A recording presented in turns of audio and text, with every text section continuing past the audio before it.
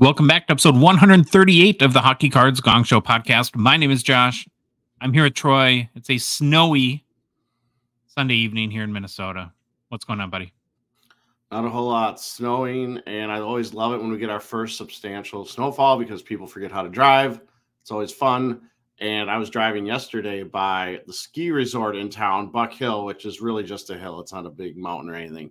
And they were making snow. And of course, when they make snow, it freezes on the freeway. They have these big flashing warning signs, and there was one lane open because there was a huge wreck and two cars just demolished. I'm like, how does this place not get sued? I mean, is it just because they have the flashing sign that says, hey, slow down, but no one does because we're in Minnesota, and I guess we forget how to drive when it snows.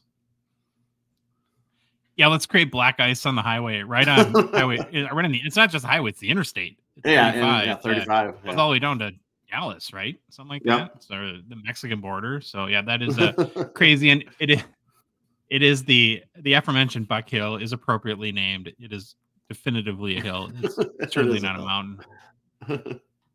All right, man. Well, like I said, it's snowing. It's good to be warm and inside. Excited to talk hockey cards. But it's not midnight. We're not recording at midnight. Yeah, it's actually 4:51 p.m. It feels weird to be doing this at a normal time. Before we get started, though, just a reminder that our show, Troy, is called the Hockey Cards Gongshow podcast, in case you forgot. And, well, we need people's support. And it's very easy to support us by a Patreon. You can join our out of $1.99 support level tier. It's $5 a month.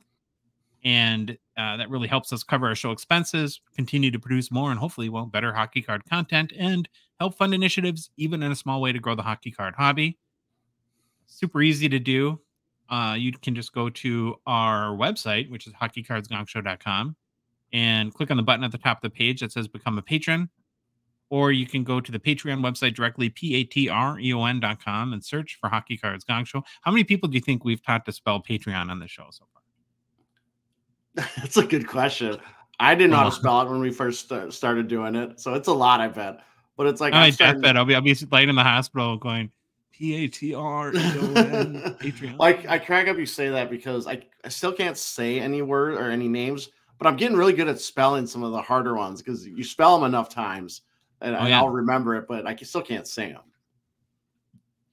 And if you don't want to go to the Patreon website, there's a link in the show description if you're listening to us on a podcast app, or in the YouTube description. And then finally, in our Instagram and TikTok profiles, there's a link in our link tree there.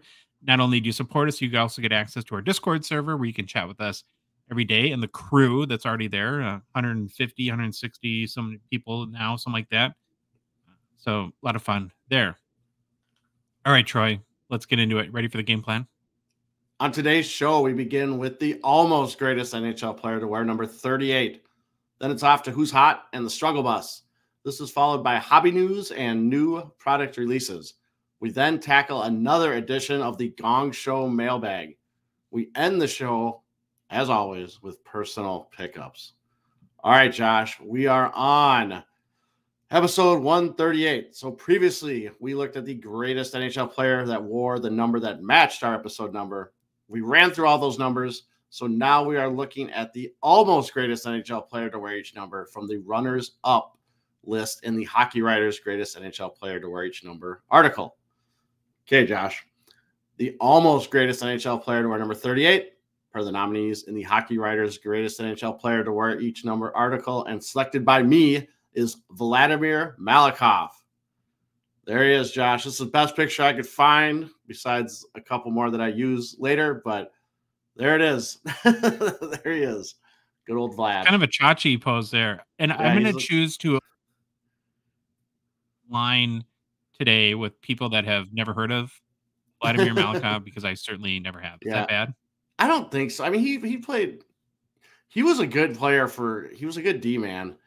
He had some issues. We'll just say he's more known. Right. I get into this later. I won't ruin it, but we'll get into it. So, okay. All right. So that was our almost greatest at 38 is Vladimir Malakhov. The other nominee at number 38 was Dave Scatchard. Don't ask me. Don't know who that is either. Yeah, I didn't know who that was. And as a reminder, the greatest to wear number 38, always in our hearts, Pavel Demitra, former Wild, if everyone remembers, died in a tragic plane crash. in the KHL league, I believe, over in Russia. The whole team, I think, besides one trainer, maybe survived or something. It was crazy. Wow. Yeah. All right. So Malakhov, defenseman from, I don't know why I did this, Sverdlovsk, Soviet Union. So I'm going to go Sverdlovsk. Sverdlovsk? I have no idea. Somewhere in the Sverdlovsk? Soviet Union. Yeah, it's a little crazy name there. All those concepts. Okay, so this is one of those. Do you think if we each got, okay, let me think here. If we got 50 attempts each at pronunciation, what are the odds that one of the 50 would be right? I'm guessing. Yeah, it got it right. Just by mistake, we'd actually get it right. All right. Malakhov was selected 191st overall in the 1989 NHL entry draft by the New York Islanders. Malakhov played in 712 regular season NHL games over a 13-season NHL career. Malakhov, Josh, played for 5 different teams during the course of his NHL career. He started out with the New York Islanders. Then he played for Montreal. Next, he had a short stint with the Devils before playing for the New York Rangers. At the end of his career, he played very briefly for Philadelphia and then had another stint with the Devils. So well-traveled man in his 13-year career. For his awards and accomplishments, he's a one-time Stanley Cup winner. He was named to the 1992-93 All-Rookie team. And Josh, here's your favorite. Yes, he is a triple Gold Club member. He won a Stanley Cup in 2000 with the Devils, a gold medal at the 1992 Winter Games with the Unified team, our favorite, the Unified team. And he won a gold medal at the 1990 World Championships with the Soviet Union.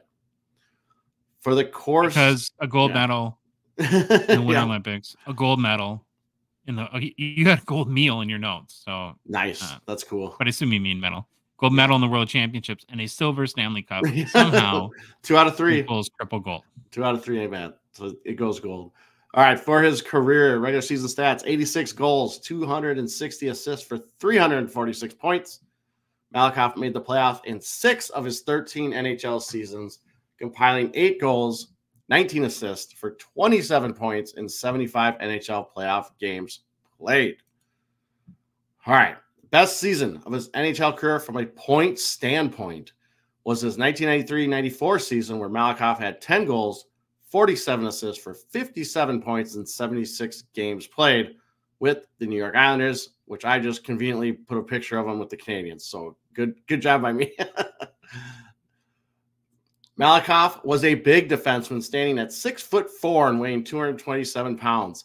As with most Russian prospects, he started off his career in the Russian league, where he played for Moscow Spartak and CSKA Moscow before coming to the NHL at age 24. He actually started off as a pretty big star in the NHL, scoring 52 points in his first season and 57 points in his second season. During his career, he was known as a solid defenseman that had moments of offensive production. Where his career gets interesting, and this is what I alluded to earlier, is in fun facts, which we will get to very shortly.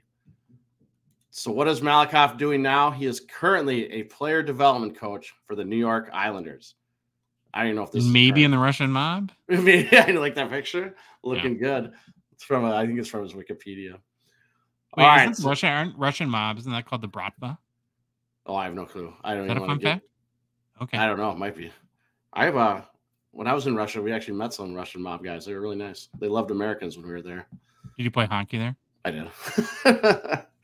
All right, here we go. Fun, interesting facts. And this is straight from the bastion of truth that is Wikipedia. In 1999, Donald Trump's lawyer, Michael Cohen, was given a check for $350,000 from Malakhov to be given as a loan to his friend, Yulia Fomina, I guess. The friend, however, swore in an affidavit that she never received the money and never even knew the check had been written until it was discovered years later in a Florida lawsuit. So our boy somehow is tied to Trump and all the lawsuits. That just cracked me up. Maybe my Bratva thing was right. Yeah, maybe. Who knows what's going on there.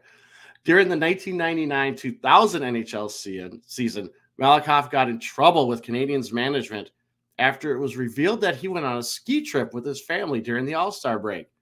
Management was upset with Malakhov as he hadn't played with the team all season as he was recovering from a knee injury. As he was in breach of contract, Malakhov was suspended by the Canadiens as a result. I think that makes sense. If you're not playing and you're recovering from a knee injury, I don't want to see that you went skiing. No. Malakhov further angered Canadian fans and management by waving obscene. You seem to know a little bit about skiing and knee injuries, don't you? Yeah, the old wife had the knee injury last year from skiing. All right, let me repeat. Malakhov further angered Canadian fans and management by waving obscene gestures at fans when he was loudly booed. When asked about it, Malakhov lashed out at the team's fans for his reaction. Malakhov was then traded to the New Jersey Devils weeks later. So I think they had enough of him in Montreal. And then our final fun fact, on December 19, 2005, reports surfaced that Malakhov, who joined the Devils for a second time, had unexpectedly retired from the NHL. However, shortly after the story broke, his agent claimed that Malakhov had not retired and was taking a leave of absence to deal with some internal, personal, and medical issue. This claim was disputed by Lou Lamoriello, Devils CEO, president, and general manager, and interim head coach at the time. Lamoriello rejected the request for a leave of absence and treated Malakhov's absence as a retirement. This marked the end of Malakhov's pro career. So that's how it ended. He just disappeared and went off into the night. However, it didn't stop the Islanders from hiring. That's what I always find this interesting with all his like little fun stories, that he's actually back in the NHL as a player development coach. So all that stuff must have been figured out, and because it just seems a little odd, some of these stories. So at one time, Lou Lamoriello held the titles of CEO, president, general manager, and head coach. Yeah, at least that's what I put. And now, who knows? My source might be wrong, but because I have all these internet sources, but that's what I got. Maybe okay. We'll see. Someone let us know. For his cards, and we know where this was going. His rookie card, Josh, there's not much hobby love for our boy. He has a total of 18 cards ever graded at PSA and only 4 cards graded ever at BGS. But for his rookie card, I will go with his 1991-92 Upper Deck #1 Soviet Stars. I didn't even know what these were. I was like, what is this gibberish? I mean, I know it's Russian at the bottom of the card, but I believe it says Soviet Stars. PSA only has 4 graded copies of this card total, with all of them being PSA 8s. Obviously, I didn't find any sales. However, I did find a sale of his 1994 Pinnacle Rink Collection hockey number 104 with the Islanders. It's a PSA 10 that sold for $7.50 US. So we are not going to have a lot of love, and I highly doubt we will ever talk about Malakhov again on the show. So did they airbrush the logo out of his jersey there, Troy? Or were they wearing like a blank jersey? I gotta believe it's airbrushed out, right? It just looks like there should be something there, but it's gone missing. I don't know why they had to do that or what legal issue it ran into. Or maybe that's what they were wearing when this picture was taken. Who knows? But this must be that Russian Stars card then? Yeah, it's definitely, it's the Russian Stars one. And again, it's just a weird picture, but it is what it is. There you go. All right, Troy. Good job. Learned about another guy never heard of before. Probably 3 weeks from now, I'll be like, "Who was that again?" Because that's how it seems to go for us on the show. We're going to transition into who's hot in the struggle bus. We're already into week 8 of the NHL season, and almost 25% of the season's gone already. Troy. Wow. Where does the time go? I know, it's crazy. Well, we're back with another round of Who's Hot in the Struggle Bus, where we take a look at players currently dominating the NHL, well, on the other end of the spectrum, where maybe a long, bumpy ride in the Struggle Bus can straighten some guys out and help them get their game back. All right, Troy, we're going to look back at week 7 and start with our picks for Who's Hot. So I got the first pick, and I sniped you. I admit it. I took your guy, your favorite defenseman, my Troy, favorite D-man in the league. Lighting the lamp a lot lately and just burning up the whole NHL. At the time I did my research, which I think was a Saturday afternoon, something like that, his 35 points was first in the NHL behind Quinn Hughes with 32, and then JT Miller and David Pastrnak each had 30 points. In the past 2 weeks, Kucherov has 4 goals, 8 assists for 12 points, in 6 games played. And on the season, Troy, he has 15 goals, 20 assists for 35 points in 20 games played. A very healthy 1.75 goals per game average. That's nutty. It's so funny. Like ever since I've flubbed on Kucherov, and yes, people, I know he's a forward, he's not a defenseman, but I've been like kind of watching him, and it's amazing how good this guy is. And you'll get to why it's pretty amazing once you see his hobby market. Yeah. He's pacing for only 62 goals, 80 assists for 144 points on the season. That would not be bad. And Troy, it's coming off of a season ago where he had 113 points off of 30 goals and 83 assists. So over his career now, which has spanned 9 years, he has a total of 300-point seasons. Still just 30 years old, too, so still very much in his prime. He's a 2-time Stanley Cup champion in 2020 and 2021, won the Hart Trophy, Art Ross, and Ted Lindsay Award in 2019. Also has a couple other interesting NHL records, Troy. None of them are on defense, so I apologize to you there. Dang it. So check this out. He has the most assists in a single season by a wing in NHL history with 87, which he tallied in 2018-19, a record he shares with one Jaromir Jagr. Okay. Secondly, he has the most points in a single season by a Russian-born player. His 128 points in 2018-20. I would have never guessed that if you would have said what Russian player has the most points in an NHL season. So he's definitely a player that could keep up this torrid scoring pace throughout the season. It does not feel like a flash in the pan at all. But Troy, you alluded to it, and it is time to play one of your absolute favorite games, maybe my favorite game on the show too. Mm-hmm. That, of course, is Does the Hobby Care? Yep. So Troy, today you're playing for a very fantastic prize. It's a half-opened box of 2020-21 extended series. That'd be a blaster box. Sweet. Are you excited? I'm super excited. And are like the packs already ripped open? Like people already went through and took out the good cards, so I'm left with the garbage. Just half the packs are open. So it's really 3 packs of extended series retail. Okay, think carefully now. Get ready. A lot of pressure. Nikita Kucherov, Troy, has 35 points in 20 games, a quarter of the way through this NHL season. He leads the entire NHL in points and goals, right? Points and goals. He's a Stanley Cup champion. He is a Hart Trophy winner. But Troy, does the hobby care? So I'm gonna answer with a resounding no. The hobby does not care. Okay, well, let's find out. Nikita Kucherov is a 2013 Young Guns, and his PSA 10 has a pop of 418 with a 60% gem rate, which last sold for $332 on November 23rd. Now, Troy, that's down 11% in the past 2 Why wouldn't it be down? Of course it would be down. 12% in the past month. So you are the winner of 3 unopened 2020 extended series retail packs because you're right. The hobby doesn't care. Hobby don't care. You lead the league in goals and points, and your values are going down.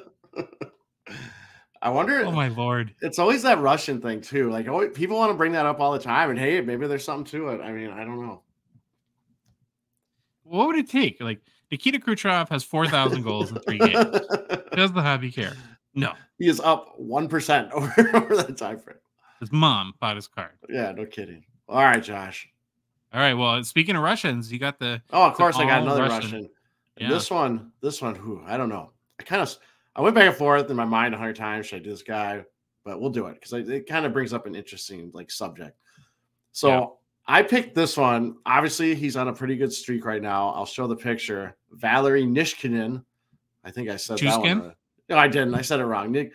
Now I'm Chuskin. Nikushkin. Close enough. Nick Chushkin, Nikki C, or Valerie N. That's what I'm going to say. So he's on a fantastic point streak right now. Don't get me wrong. But I also wanted to bring him up because a lot of people remember about Valerie Nikushkin was before Nikushkin. Yeah, so it's like Nya and then Chew and then Skin. Oh, Nichushkin. There we go. Yeah. Let me write this down. Hold on a sec. Chew. Like chew.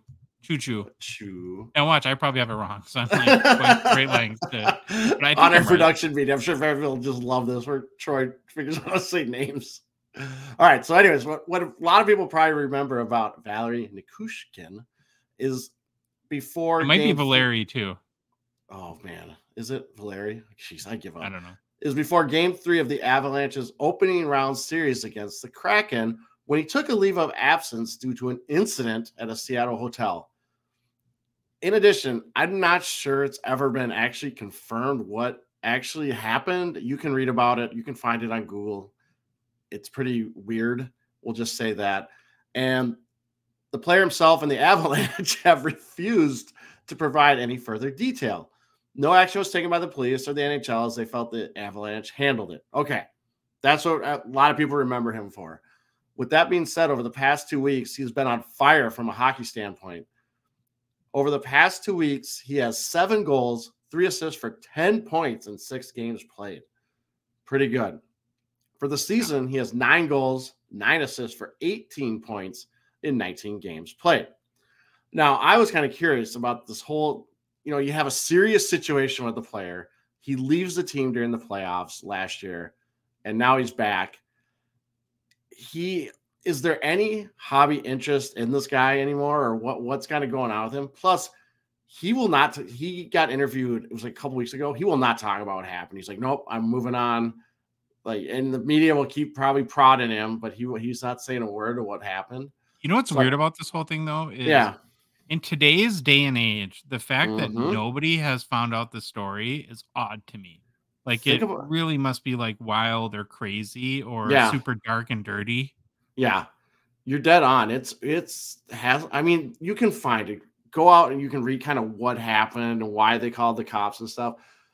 But it seems like the NHL they must have some pretty good secret keepers, because even when players enter the development program, we usually don't find out what it was until the players actually say, if they ever want to, what they went in for.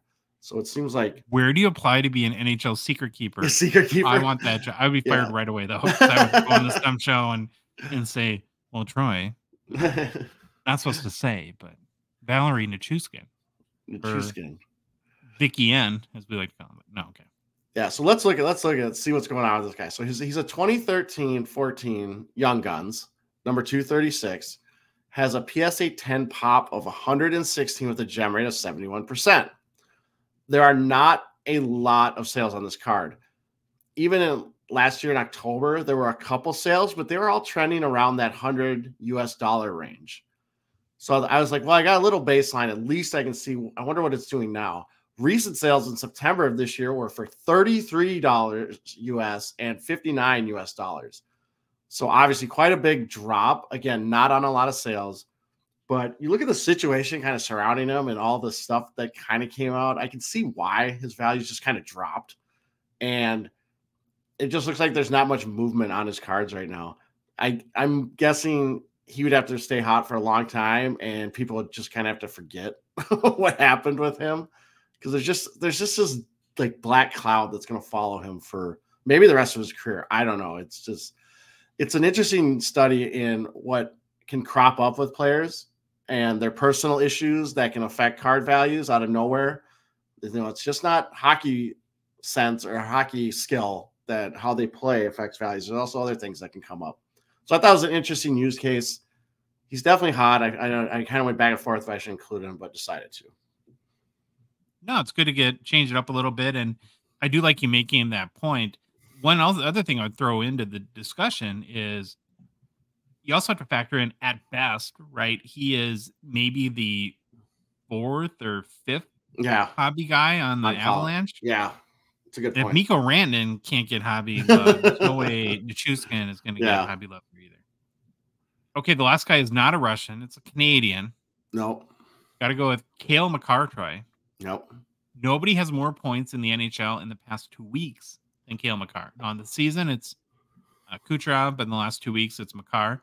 In 6 games played, he has 2 goals, 11 assists for 13 points. And really, his last couple of weeks, I think, is just a continuation of his incredible start to the season, where in 19 games so far, he's produced 5 goals, 24 assists for 29 points. That puts his current season pace at 125 points. And Troy, if you did get to that mark, it would be the 5th most in a single season by a defenseman in NHL history. Now, the most points in a season by an NHL defenseman was 139 by Bobby Orr in 1970-71. So that's a little context there. And getting back to Makar, it's his 5th season in the NHL. His best season to date was in that magical season for him in 2021-22, where he had 28 goals, 58 assists for 86 points. So he's pacing 125, and his best season to date was 86. Now, if you remember, he battled injuries a little bit last season, only played 60 games, so that kind of brought down his aggregate point totals, where he had 66 points off of 17 goals and 49 assists. Couple of interesting things too that I'm excited to get your perspective on. So I was looking for some more interesting Makar stats for this year. Currently, Troy, he leads the NHL in both net rating and game score, which apparently is pretty incredible. So game score is a metric that evaluates single game performance. I guess it's intended to be an all-in-one stat that combines numerous factors meant to answer the question, who had the best game of all the players on the ice? Beyond just who scored the most goals. Did I get that right? Yeah, if you want to think of it, game score was created by Dom Luszczyszyn of the Athletic, or he's up the Athletic now. I don't think he was when he created this, but he was looking at a way to encompass a stat that was similar to WAR in baseball. So wins above replacement. So he came up with game score, and it's very well used. It's got a lot of respect, a lot of analytical work done around it. Everyone's kind of bought into it. Yeah, we produce game score numbers for our girls on our Minnetonka hockey team. So it's definitely got value. And then there's an offensive rating metric and a defensive rating metric, and then net rating is just a combination of the two. So as an analytics guy, just in your profession, and as a hockey coach and hockey analytics guy as well, the fact that Makar leads the entire NHL in both game score and net rating, do you find that pretty impressive? Yeah, game score I do. Net rating I actually don't know that much about. I'm not sure. Okay. I think we actually talked about net rating maybe a couple weeks ago, and I probably said the same thing, that I wasn't sure what it was. I can't remember what it all encompasses. I'd have to look it up again. But yes, leading the league in game score to me is impressive for sure. He also has assisted on a greater percentage of his team's total goals this season than any other player in the NHL. Kind of another amazing stat there too. Well, here's my thing: is he totally flipping to him? Is he going to be this assist machine from now on? Are we going to see like 20 goals, 70 assists, 80 assists? And it's weird how Makar he's so good, and he had that magical season where he kind of blew up, and now I feel like he's under the radar again for some reason. Even though I don't look at Makar values every day or anything, but I'm curious to see what his values are doing. And I'm just peeked ahead, and that's very interesting. That would be like the one hobby nog is you go back to that 2021 season, he had 28 goals. Yeah. And given he's kind of pacing for 20 right now, where even though his point total, because he's become that kind of Josh Morrissey or Erik Karlsson sort of assist machine from last year, but still an amazing start nonetheless. Cale Makar is a 2019 Young Guns, his PSA 10 pop 2,328 as a 64% gem rate. Last sold for $459 on November 25th, up 22% in the past 2 weeks and up 17% in the past 3 months, which is what you would expect. And now you go back to Kucherov real quick, and it's amazing that he's down 11%, right? Because you can't say that. Maybe you would think like reflexively that Kucherov is down a little bit because just the general state of the hobby, your market or whatnot. But what we found so far this season, especially in doing these who's hot segments, is that guys that are playing well, their cards are typically going up. And Kucherov is, for whatever reason, the opposite of that right now.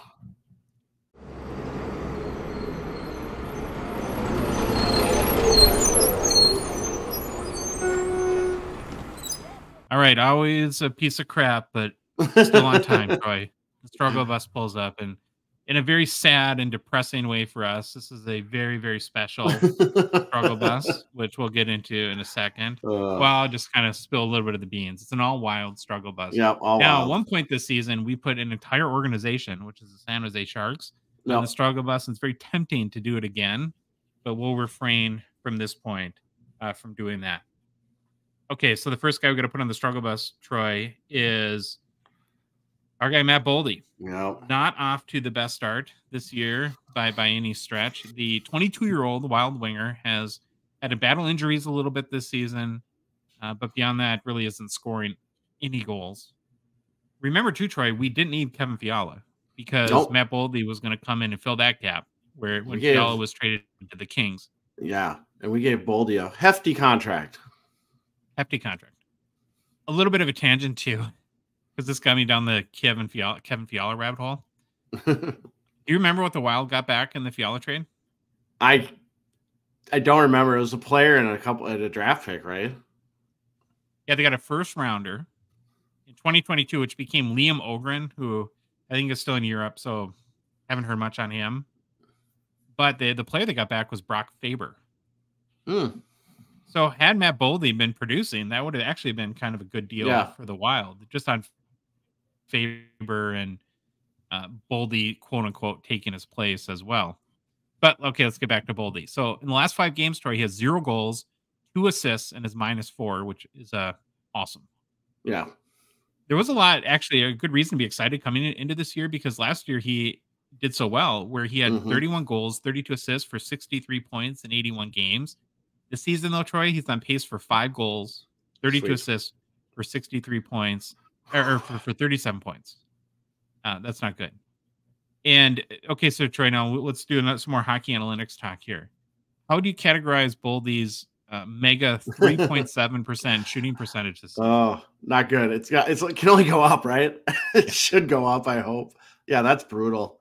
That's not good. And again, shooting percentage can be or depends on the opportunities. Could be he's just taking terrible shots at the wrong angles or whatever. He's not making good, smart hockey plays. But yeah, 3.7 is pretty bad. And as you mentioned, he's fresh off signing a very lucrative 7-year, $49 million extension for the salary cap strapped Wild. Boldy was asked by The Athletic the other day about his struggles, and here's his quote. He says, "It happens."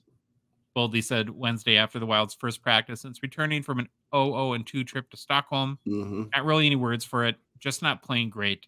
I'll be the first one to tell you that. It's no secret in my head. I'm trying to do stuff to help the team get that confidence back and play my game. Then from that same article in The Athletic, here's another kind of snippet on Boldy's struggles that I found interesting. So it says, Boldy has received a lot of tough love from coaching staff and in general manager Bill Guerin, who has been honest in his disappointment with Boldy's game. After a no goal, 3-assist playoff series last April against Dallas, Guerin was harsh in his exit meeting with Boldy, telling him he was being way too cute and needed to get to the dirty areas if he wanted to be a playoff performer. You better get in the corners and get in front of the net there, Mr. Boldy. Okay, so then this is was not part of our show notes, but I was before we were looking at the show, because the Wild, of course, lost again today. So I was on Wild Twitter, and I found from our beat writer, The Athletic, Joe Smith, this is from Dean Evason's presser after the game today. He was asked about Matt Boldy. So here's a quote from today from Dean Evason. "There's sometimes we'll take accountability, but there's sometimes a player has got to step up. I don't care how old you are. I don't care what's going on. Those guys get paid a lot of money to score goals and play better. Some guys aren't." That's not great. There you go.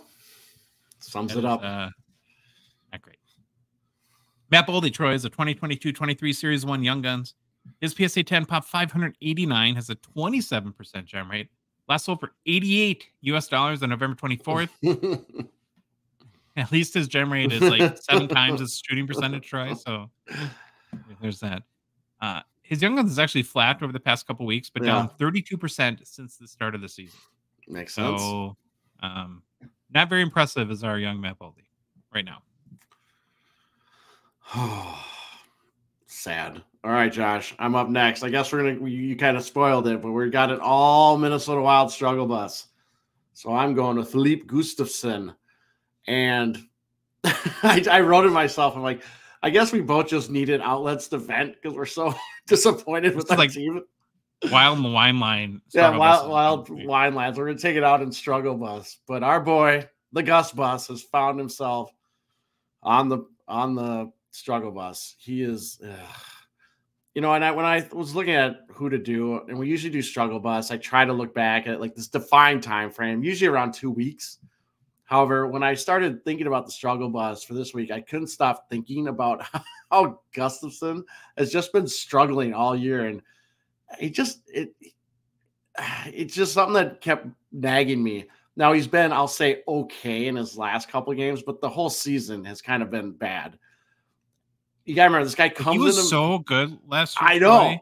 I know. But he was not great his last season in Ottawa. Yep. I mean, I don't think that they were like super sad to see him go. Yeah. And I just get the sense, and you're the goalie guy, that all through last year, because we were doing our show, you were never like 100% sold on this guy. No, I was. I mean, I thought he was playing well. It's just sometimes you notice how they're moving and shots that go in and their reaction times, and sometimes I just something looks a little off, and so I was never bought into 100%. But this is the guy, like you said, he came into this year. We come into the Wild season.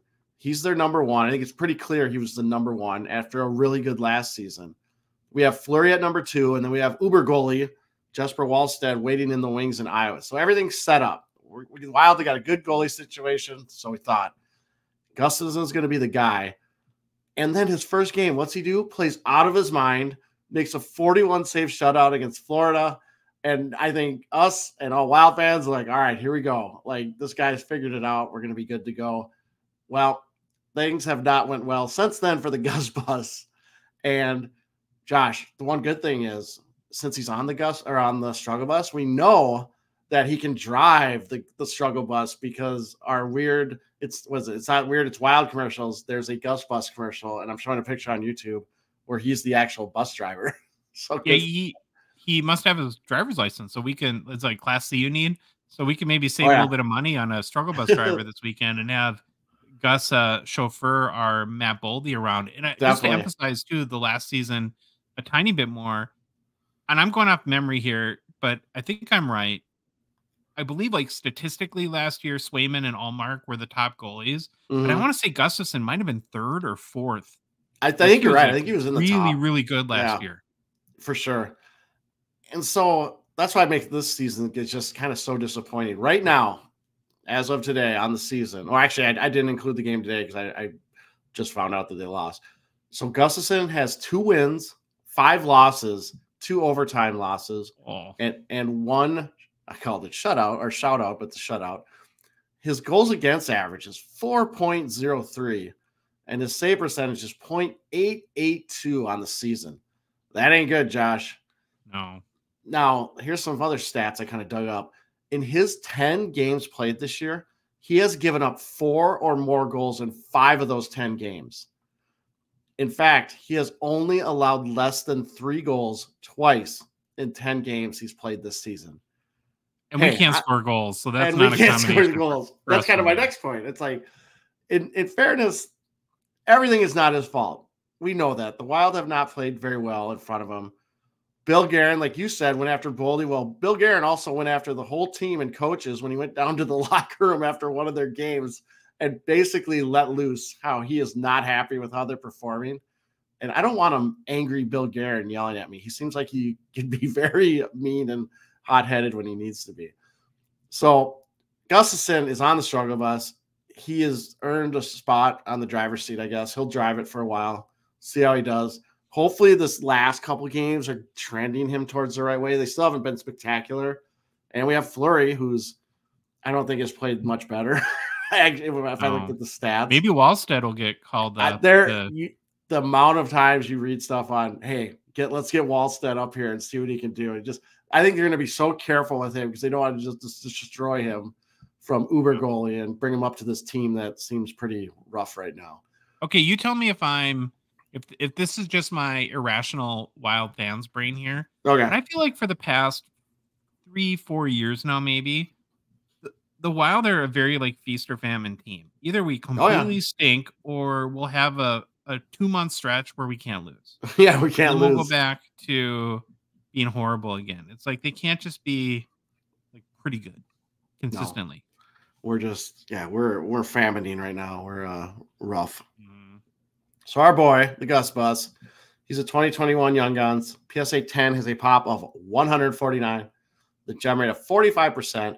Recent sales have been in the 40 to 50 US dollar range. However, I did find one sale around $19 US dollars and verified at Terra Peak, but I kind of I want to bring it up just if you see it, it's out there, but it seems weird. It was an auction. Maybe that was what it. I looked and I didn't see any misspellings. I was trying to think if there was some weird thing about it, but you'll see that one in there too. So at the beginning of the season, this card was trading around 55 US dollars. So there hasn't been a lot of movement besides that outlier sale. So it's kind of just stayed. I mean, you could say down 10% maybe. Okay, so I got a question for you then. Okay. In hockey, when a team is really struggling, there's limited moves that management can make in order just to do something to change, right? Where they just feel like so sometimes you'll see the coach be fired, like in the case with Jay Woodcroft from the Oilers this season. Yeah. Now, Dean Evison aside, do you think is that a move that you could see a team making and bringing Wallstead up just for the sake of adding some new element to the team to see if the team responds to that, or does that not really happen with? I don't think they would bring Wallstead up till the end of the year. I just think they're probably too worried that they're going to ruin this kid's with this team that's in front of them. But is there some like arbitration reasons for that too? Like they burn. I'm sure there's all that stuff too. I thought you were going to ask if Evanson's going to get fired. I'm still convinced that once those buyouts end for Parise and Suter, then Evanson gets fired. I don't think they'll fire him before then. All right. Well, we'll spare everyone from our wild wine line. Wild wine line is now over. Thank you. Okay. So who's hot this week was Nikita Kucherov, Valery Nichushkin, or whoever. That guy. You know what we need? So you're looking for like one of those like button bar systems right now for a show where we need some sort of like, we got to hire like a voiceover to person to say like that was a gong show moment to where we can just hit that about 4,000 times a game. And then Cale Makar rounded off who's hot, followed by the Struggle Bus, an all wild edition driven by our boy, the Gus, Philip Gustafson in the Gus Bus. And then he is chauffeuring around Matt Boldy, but really it's a big enough bus. We should have just put those stupid. Okay, we got to make a quick mention for Gong Show partner and sponsor Slab Sharks. We are super grateful to them for their support of our show. The current Slab Sharks weekly eBay auction is live. Be sure to head to slabsharks.com for a link to the auction so you can check out all the cards and place your bids. I spent some time this weekend, Troy, looking through the auction and was not disappointed, of course. As I like to do on Monday's show, I point out a few cards that stood out to me that, Troy, that you can bid on right now. So the first one that I want to highlight is a words are not coming out of my mouth. We need that button bar. 2012 Panini Prime Signatures Trios, Gordie Howe, Steve Yzerman, and Igor Larionov out of 5. Now, this is a really cool, interesting card, and I like the way that it's designed. I love the Red Wings theme to the card. We look at so many cards that it's becoming more and more infrequent that I see a card and I just stop and say, dang, that's cool.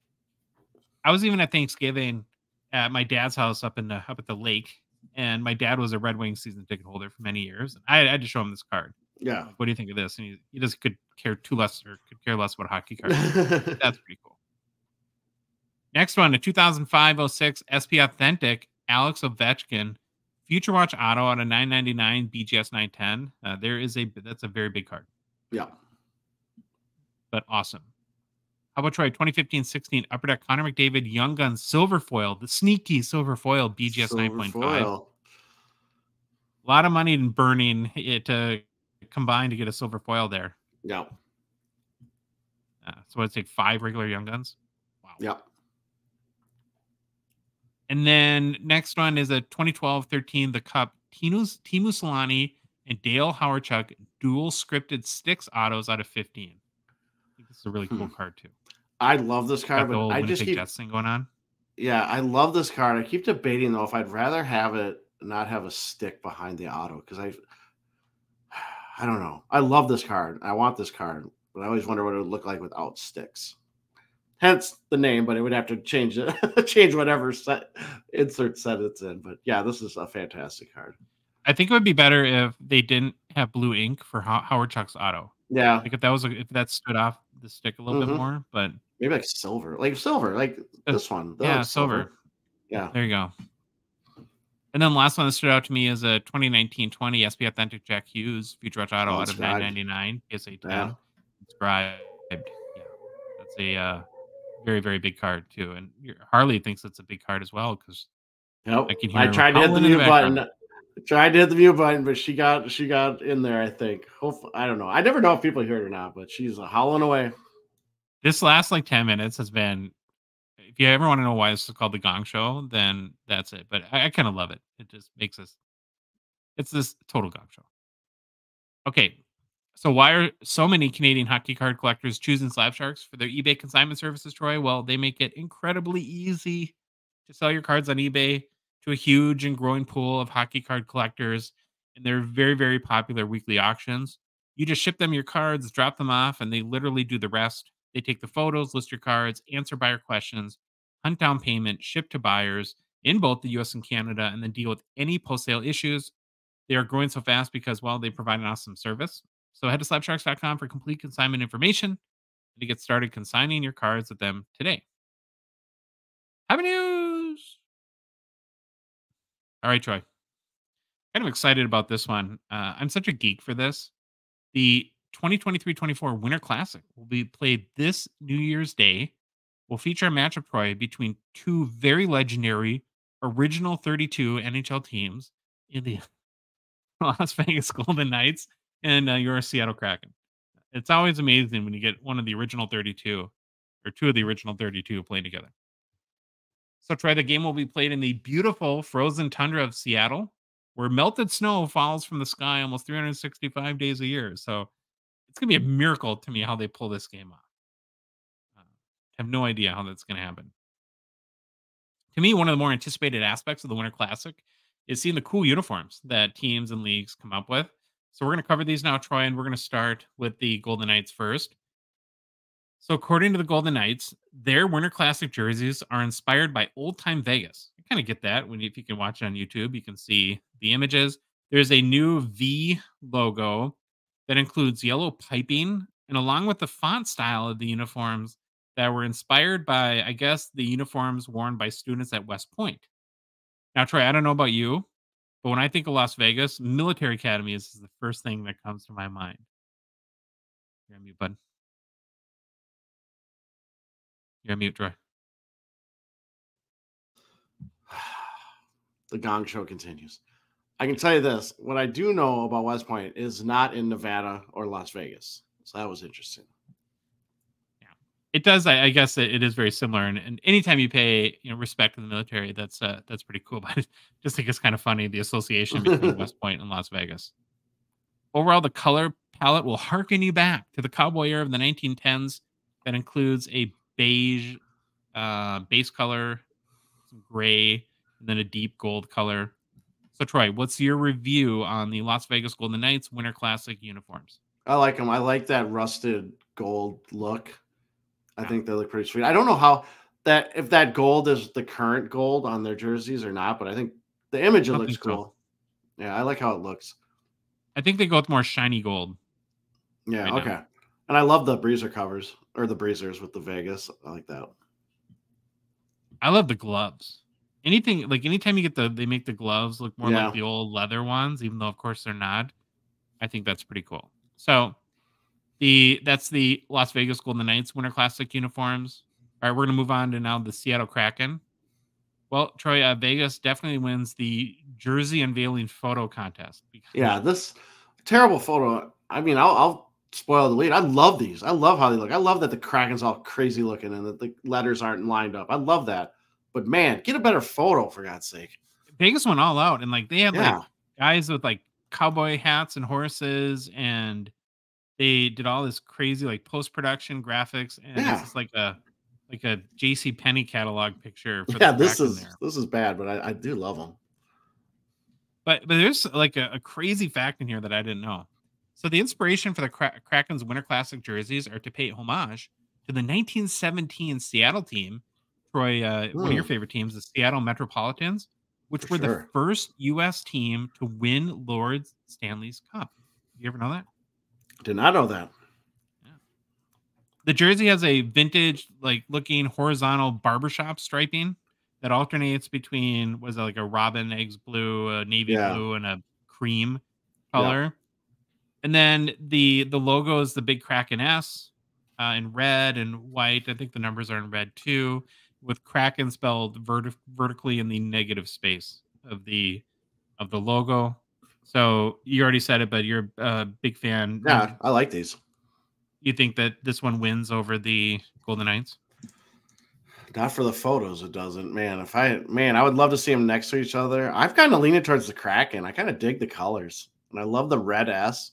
And I love how the Kraken letters aren't lined up. They like up, down, all over the place. It's kind of invokes the arms, the Kraken. It's wild. It's all over the place. I like it.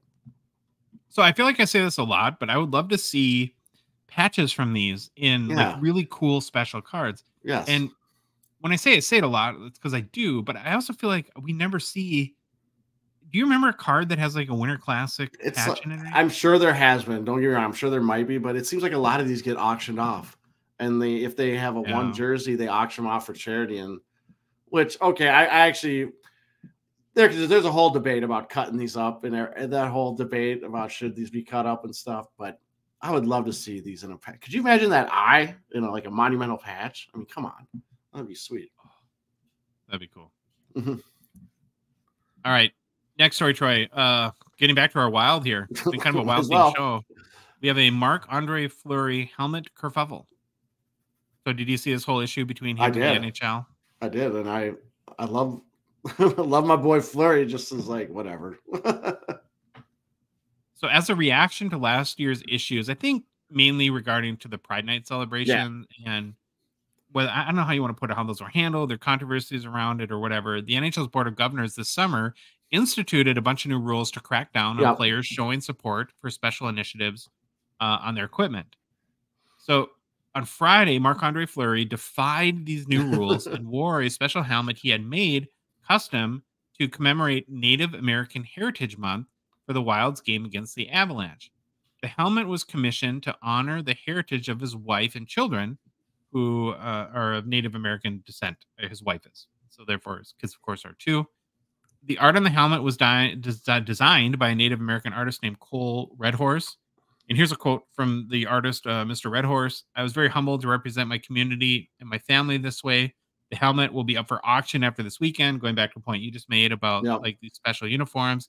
All proceeds will go towards a Native American-led charity that assists with Indigenous families in the Minneapolis-St. Paul area. Redhorse, I guess, wrote on Instagram.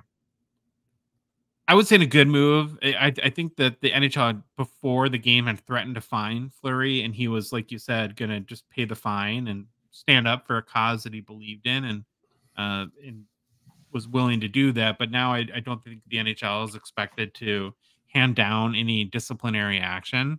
Yeah, but this whole thing is becoming kind of a mess, though. Wouldn't you agree? And it is a mess. It's a complete mess because the NHL just likes to keep putting their foots in their mouth. They'll come up with something, then everyone screams at them. They'll do something else, and then they do something else. And the new policy, no one knows what the policy is now.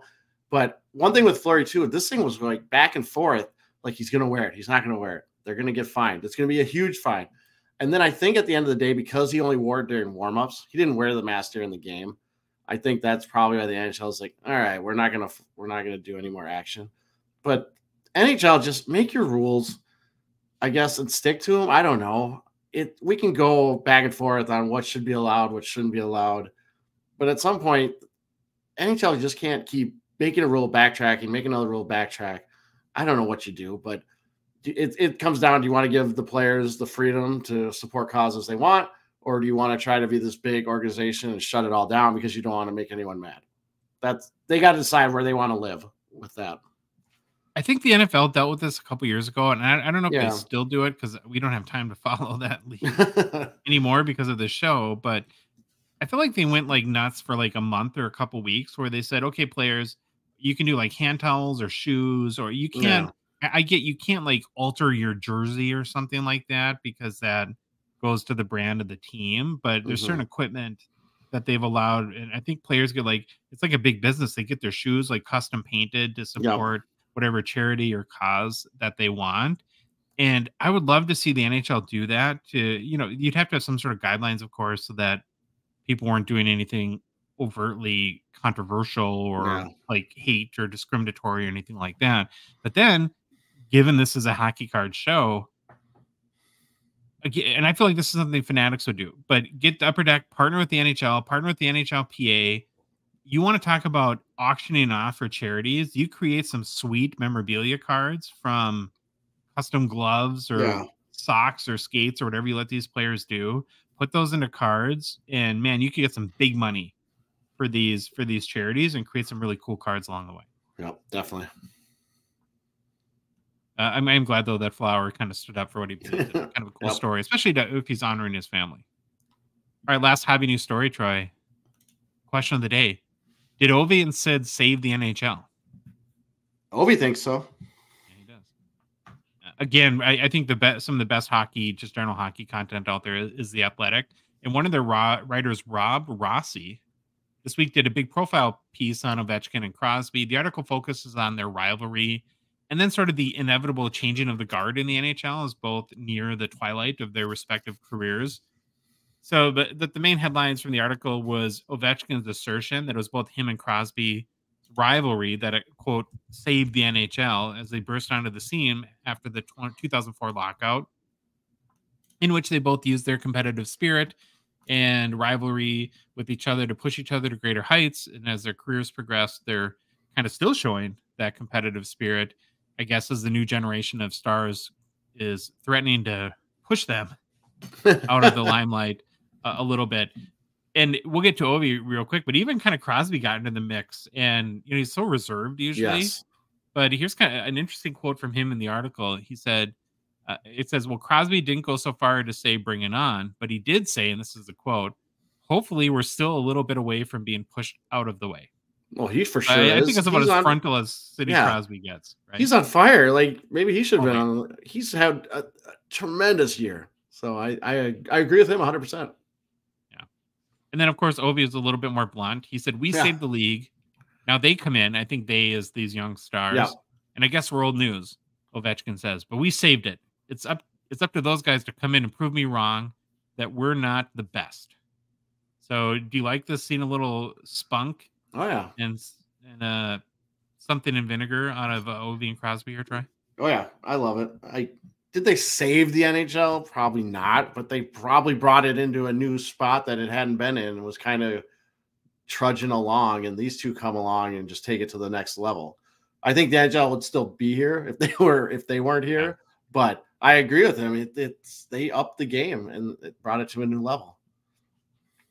Well, and I think that they ultimately changed the hobby too. They really ushered in the modern era of hockey card collecting. And what I would say too is, of any current players in the NHL, in my mind, they're the only two certifiably bankable legendary players that 15 years from now, people will still be going nuts over their cards. Yep. You can say McDavid, but there's that whole Stanley Cup thing hanging over his head. And these are the only two that there's just no, in my mind, question about it. Okay, Troy, we got a lot going on in new product releases. All right. Some big news to dive really deep into. But first, just wanted to mention that 2022-23 Extended Series is now available on ePack. So the price per pack, if you want to buy on a per pack basis, $5.49 US. Price per box, $124 US. Oh, and a case price is $1,480 US. Now, like with ePack in these releases, the base set is typically digital only. So that's the 200 card base set. And then, but really beyond that, the kind of configuration is basically the same. So like in Hobby, there's a combination of 6 Young Guns or first round rookies cards in the box. So there isn't 50 Young Guns on the checklist and extended because it would get way obscure if they, 150 Young Guns a year. You'd have a lot of mascot Young Guns. Trainer, assistant trainer Young Guns, right?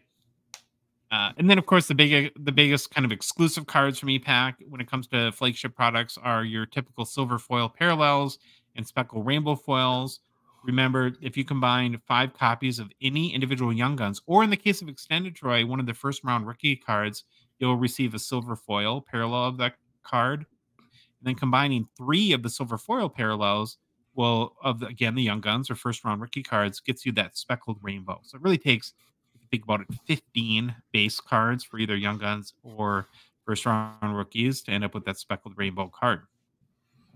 There's also 18 various achievements that you can check out for yourself if you go to Upper Deck's ePack website.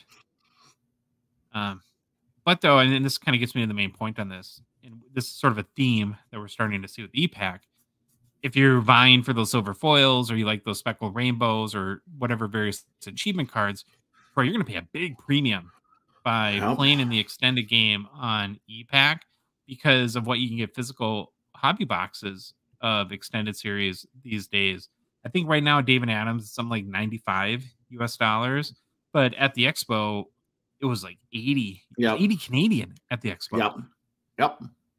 Right. And so you can find some really good deals. And when you compare that to 124 US for the ePack price, man, you really got to want those, like, again, speckled rainbows, because you're paying what, a 40% premium for ePack, maybe something like that. Yeah, I'm gonna stick to hobby on this one. What about you? Yeah, I'm sticking to hobby.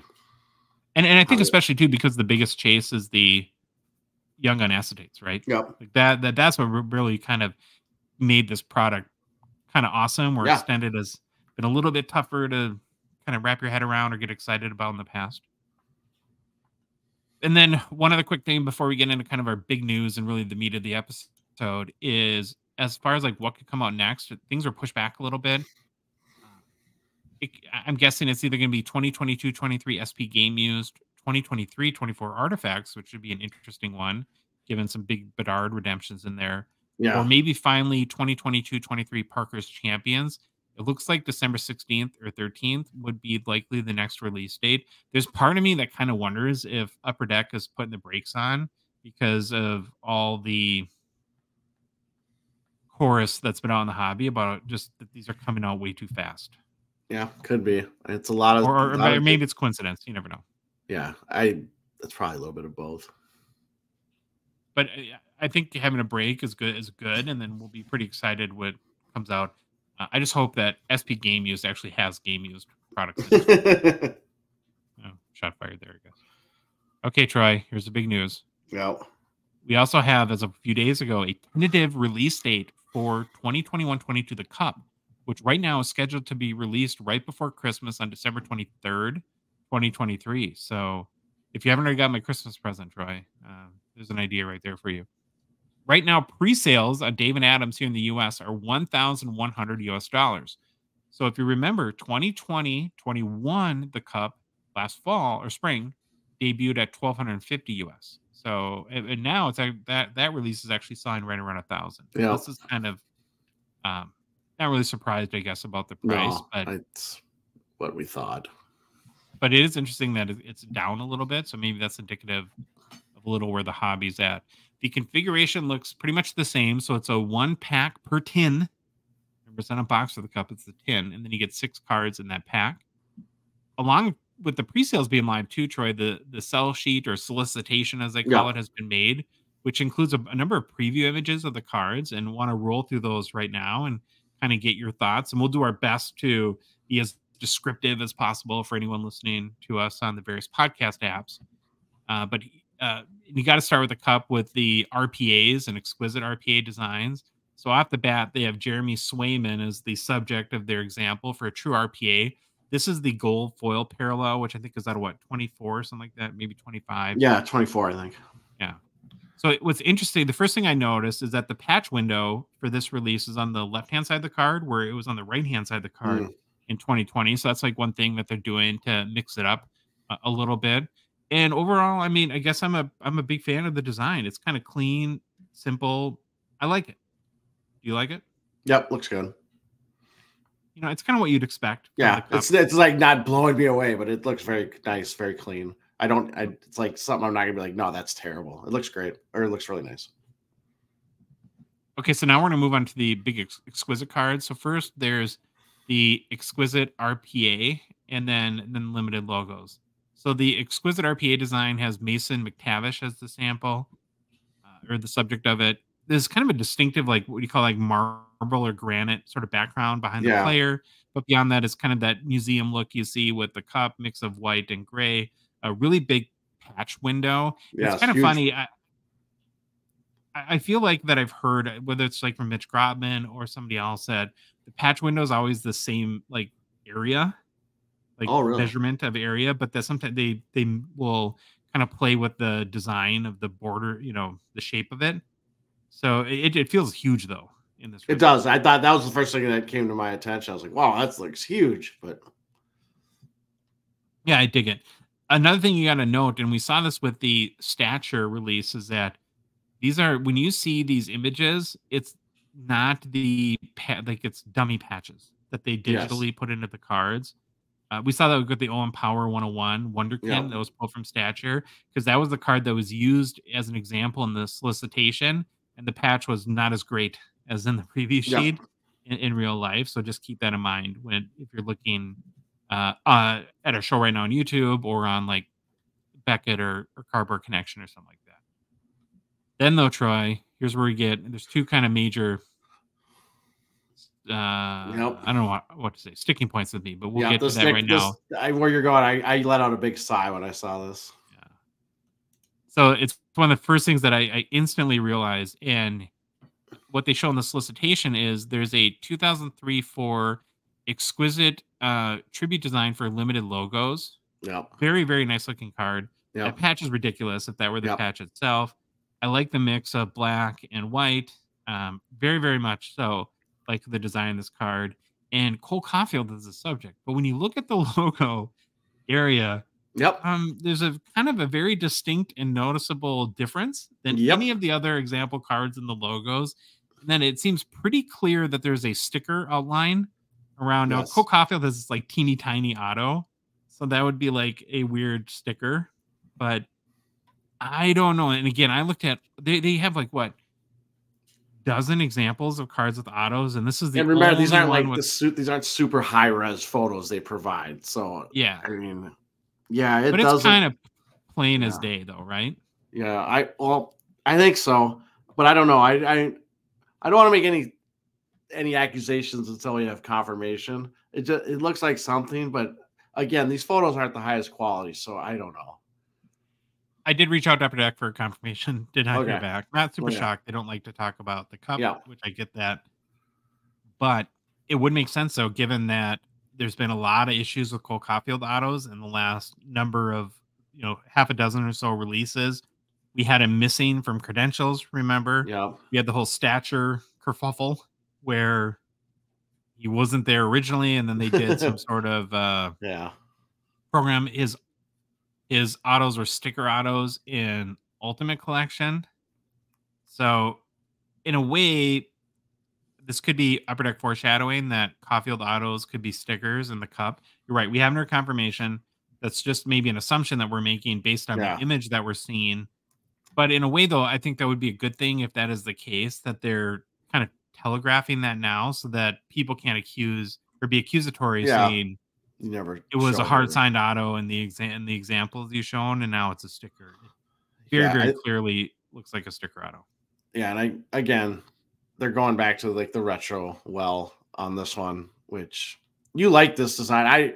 I think it's fine, it looks good, but it's always weird to me that the Canadians logo is the same size as the Upper Deck logo. Like I always felt that was a little weird. And then the picture of the player is like super small. And it's my boy Cole Caulfield always has the worst pictures, no matter whatever card it is. He's always got a terrible picture. There's certain players like that always have like their mouth open in a weird way. Like Matt Boldy is one. Brady Tkachuk is actually another one that I've noticed that on too. So yeah, we could have 2 years in a row where we have sticker autos in the cup. We could have. Again, all we're going off of is what we're seeing. So if this is the case, Troy, and it is going to happen that we're going to have sticker autos of, again, the best rookie in the class, do you think that there's going to be the same degree of consternation as there was when 2020 came out, or are people kind of, as this happens so frequently now that we're just sort of used to it and we move on? I think people will still be up in arms. I think if it happens for a third year in a row, then it kind of becomes a trend and the people just accept it. But I think if we have another year of stickers on certain guys, especially this is the big guy, right? This is the guy, isn't it? In the 21. Oh yeah. Yeah. He's the man for sure. And I think that's I think it's going to cause an issue again. Maybe not as much of an issue as the 2020 Cup with those sticker autos, but I think it'll still be an issue. Believe it or not, and we'll get to it in a minute, this is not what I'm fired up the most about this release, but we got some other designs to get to before we get there. Okay. So the next design is one of my favorite cards in the Cup are the Monumental Rookie Patch Auto Booklets. Yep, they're sweet. These look awesome as usual. I mean, it's pretty hard to make this card look bad, but I actually like the patch window designs. I think in this case, is it Officer Bob? Is that who it is? No, it's Spencer Knight because these are rookies. Oh yeah, Spencer Knight. I'm sorry. Yeah, the patches are ridiculous. Yeah. Right? This would be an amazing card to pull in the Cup. Anything you have to add to that? No, I think these look great. And actually, I do have something to add on Spencer Knight. When I was flying back from Toronto, I went to the newsstand at the airport and I got the Hockey News goaltender issue. And they had a really nice write-up on Spencer Knight and all the stuff he was dealing with when he entered the player program. Because it was OC, right? Obsessive compulsive. OCD. And it got so bad where he would leave his house for practice and he'd return to it 4 different times to check if he'd locked the door. Yeah, you have those rituals, right? And and it becomes very debilitating. Kept getting worse. And you read about all the stuff and you're like, holy cow, no wonder he was. I mean, that's not. Or you have to people have to turn on and off the lights 20 times before they leave, exact number. Yeah. Very sad when people have to deal with that. Okay, so the next kind of category of cards is what Upper Deck calls Cup Classics. And the first one is Emblems of Endorsement. And this is another one of my favorites. I really like the design of this year. The subject in the example from Upper Deck is Austin Matthews. It's a vertical card design. Yeah. So it's got 2 smaller patch windows, but they put his name in between the windows. I love that. I like how they did that. And then the auto is kind of really big space at the auto or bottom of the card for the auto. One of the things I love about Cup cards is that they really design them around autos, the cards that are supposed to have them. Yeah. And again, I just think a really clean design. I like that it's vertical. And I'm a fan of the emblems of endorsements. Okay, then there's Enshrinement Duos, which is another kind of really clean. I'm a big fan of this card too. So it features 2 players from the same team. We haven't seen the checklist yet, so I don't know if it's all legendary players. But in the example here, it's Joe Sakic and Patrick Waugh from the Avalanche, which would be an awesome auto card to have. What I like about it is that they put the enshrinement's badging and the Cup logo kind of vertically down the middle of the card, sort of separating half the card for Patrick Waugh and the other half for Joe Sakic. Do you like these ones? Yeah, these look nice. I like them. And I know that you don't prefer horizontal. I was just gonna say for a horizontal card, I do like this card. Yeah, that's what I was gonna say. Very good use of that horizontal space. So super good strategically thinking designer came up with this card and did a really good job. Okay. Now here's my single greatest critique of this whole product. I want to be careful here because I want to be fair. Yeah. And admit that this is totally a personal kind of issue and bias. But this card, Troy, if you're watching on YouTube, it's called Inked Insignias. The example subject is Cale Makar. Really nice looking card. Very well designed. Kind of a good mix of gold and black, or kind of a dark gray and the museum look of the white that you expect with the Cup. Nice auto. But there's a big window with a manufactured patch featuring the team logo. I don't want to buy an $1,100 box of cards and pull a card with a manufacturer. I'm instantly depressed when I pull this card. And I guarantee you, if I were to spend $1,100 on a box of the Cup, I would get one of these cards because that is my luck.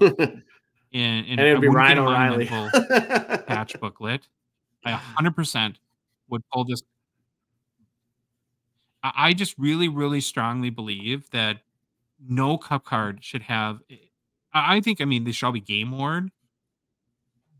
But I get sort of like a lot of them on the rookie cards have to be photo shoot because they're not made in time to have played many games and have that many game materials. But like in 2021 product, a Cale Makar manufactured patch auto literally does absolutely nothing for me. Am I going overboard here, or no? I'm with you 100%. Now I'm going to play devil's advocate. Are we 100% sure that's a manufactured patch? 100% sure. It says right on this solicitation. Okay, that's why I was gonna look it up while I asked that question, because I was like, maybe it's something that's on the jersey, but whatever. I agree with you 100%. Oh, no, they're very open about it, that it's a manufactured patch. Well, to me too, and we hear this many times, that the cup is the highest end product. The NHL wants it to be the highest end product. Part of me thinks the NHL kind of missed out. Like, I would like them to be like, hey, we're not going to have manufactured patches in this. This is our highest product. This is the top, the cream of the crop. I don't want manufactured patches in it. It bothers me. I guess I'll have to live with it, but I don't like it. And when I say I want to be fair, it's maybe some people like these, and maybe it's just me and my own stupid bias. So I'm not trying to say that I know anything and everything or represent all the interests of everybody that collects in this hobby. I would just be super mad. Yeah, if I pulled this card out of a more than $1,000 box of hockey cards, but again, that's just me. You know what? I'll be very curious on how these price out, because to me, it's almost, does it just price out of what the auto would be? Like, does the patch even add any value to it? If you go back though, and again, this is where I'll go back to what I just said, where maybe I'm the idiot. Maybe go look at, I think it was out of Black Diamond. They had like team, like jumbo patches, or like rookie jumbo patches. Yeah. But they were like, again, it was like a very big manufactured patch that had the team's logo and like Matty Beniers' autograph. These were selling for like $800 or something. Yeah, so maybe we're the idiots. We're the dumb ones. Maybe, I don't know, but for my money, I generally have loved what we've seen so far. I agree that that there's probably circumstances that would fall out of Upper Deck's control, and if there is sticker autos for Cole Caulfield, then maybe there's some real good explanations for it. This is the one that's really hard for me to get behind, but okay, we'll move on. Now, Troy, I kind of want to do a batch, and because we like games, we're going to play a little game with you again here. There's a whole bunch of new cards coming to the cup this year, so we're going to play a game called Love It, Undecided, or Pass. So you're going to, for each one of these new designs, you're going to say, I love it, I haven't made up my mind, or nope, I'm out, I'm going to pass. So the first one, which is on our screen here if you're watching on YouTube, is National Colors Autographs. These are all numbered cards. They feature stars, legends, and vets. So all three kind of different categories of players. And the cards are themed according to the nationality of the players. So in this case, it's a Timmy Stützle. It's got the German colors from the flag there of red and yellow. I think there's black, but there's no black in the background of the card, but he's wearing a black uniform. Then it's got a big Timmy Stützle auto in a kind of a white ink. So what do you think of these new inserts, Troy? Love it, undecided, or pass? Pass. I don't like it. I've never been a national, like the flags, when they have flags in the background. It's not my gig. Well, you America or bust, or you just don't respect any? No, I'd rather have any. Yeah, no kidding. America. No, I just rather would have NHL teams. I'm not the biggest like international card guy. Now, where I see this being cool is like for those countries that don't have a lot of NHL players, maybe Germany, right? Like if you're a German citizen, this would be an awesome then it's cool. Maybe it's just I'm, first world problem where we have so many Americans, so many Canadians, where maybe that it doesn't hold as much meaning. But I would rather. I get what you're saying. Yeah, Germany is the first world. World baggage. Well, yeah, it's true. Okay, next one, Troy. Dual ticket booklet. Yeah, you got to explain this to me because I don't get. I don't get the ticket. I didn't either. I don't get it by looking at it, but. So it says it showcases rival players, their autos, and a ticket stub from when the two met in a specific game. Now, the example they show is Joe Pavelski from Dallas and Roman Josi of the Nashville Predators. So the first thing that came to my mind is is this like a huge rivalry between these two guys that I just don't understand? Or it seems like a little bit of a, like, we just talked about, like, now a Crosby Ovechkin part of Yeah. this would be Oh, amazing. there's gotta be one, right? Yeah, There's I would hope gotta so. be. But the ticket stub doesn't look like a ticket to me really Well, either. yeah, I see here where it says row price. I'm sorry, the quality on these pictures isn't that great from the sell sheet. And maybe this was a picture from the stub. Again, if these were inserted in as digital files, maybe they just made one up and called it good. But yeah, I'll be interested to see what these look like and what the checklists look like of what players are on these when these come out. I don't mind the concept. I think the concept's pretty neat. Yeah. The other thought I had is there any version of a physical ticket anymore? It's like it's like a picture of a phone, essentially a That's QR code on a phone. that depresses me. Like, I have a box of all ticket stubs I've ever saved, and it depresses me that kids Oh, I today hear you. that don't have that experience. Okay, so Troy, which one is? Oh, dual ticket booklets. Okay, so I'm Are you a love it, undecided, or gonna go love it. I love it. okay, good. The next new card is called Player Plaques. So these, Troy, are vertical booklets that feature a player's auto and then commemorate significant moments in that player's career. So first question I have for you, this is not related to the specific one, but I know you like vertical cards over horizontal. When it comes to booklets, which do you prefer, vertical or horizontal? I don't know. Probably I don't know. I'd probably like a horizontal booklet. That to me is a book. I actually don't have. I don't even know if I have. Are your Pekkas vertical? I was trying to look over at them real quick. I can't even remember what Yeah. they are. Of course, they're turned upside down, so I can't see them. But But on this card, yeah, I'm gonna say on this card, I'm undecided.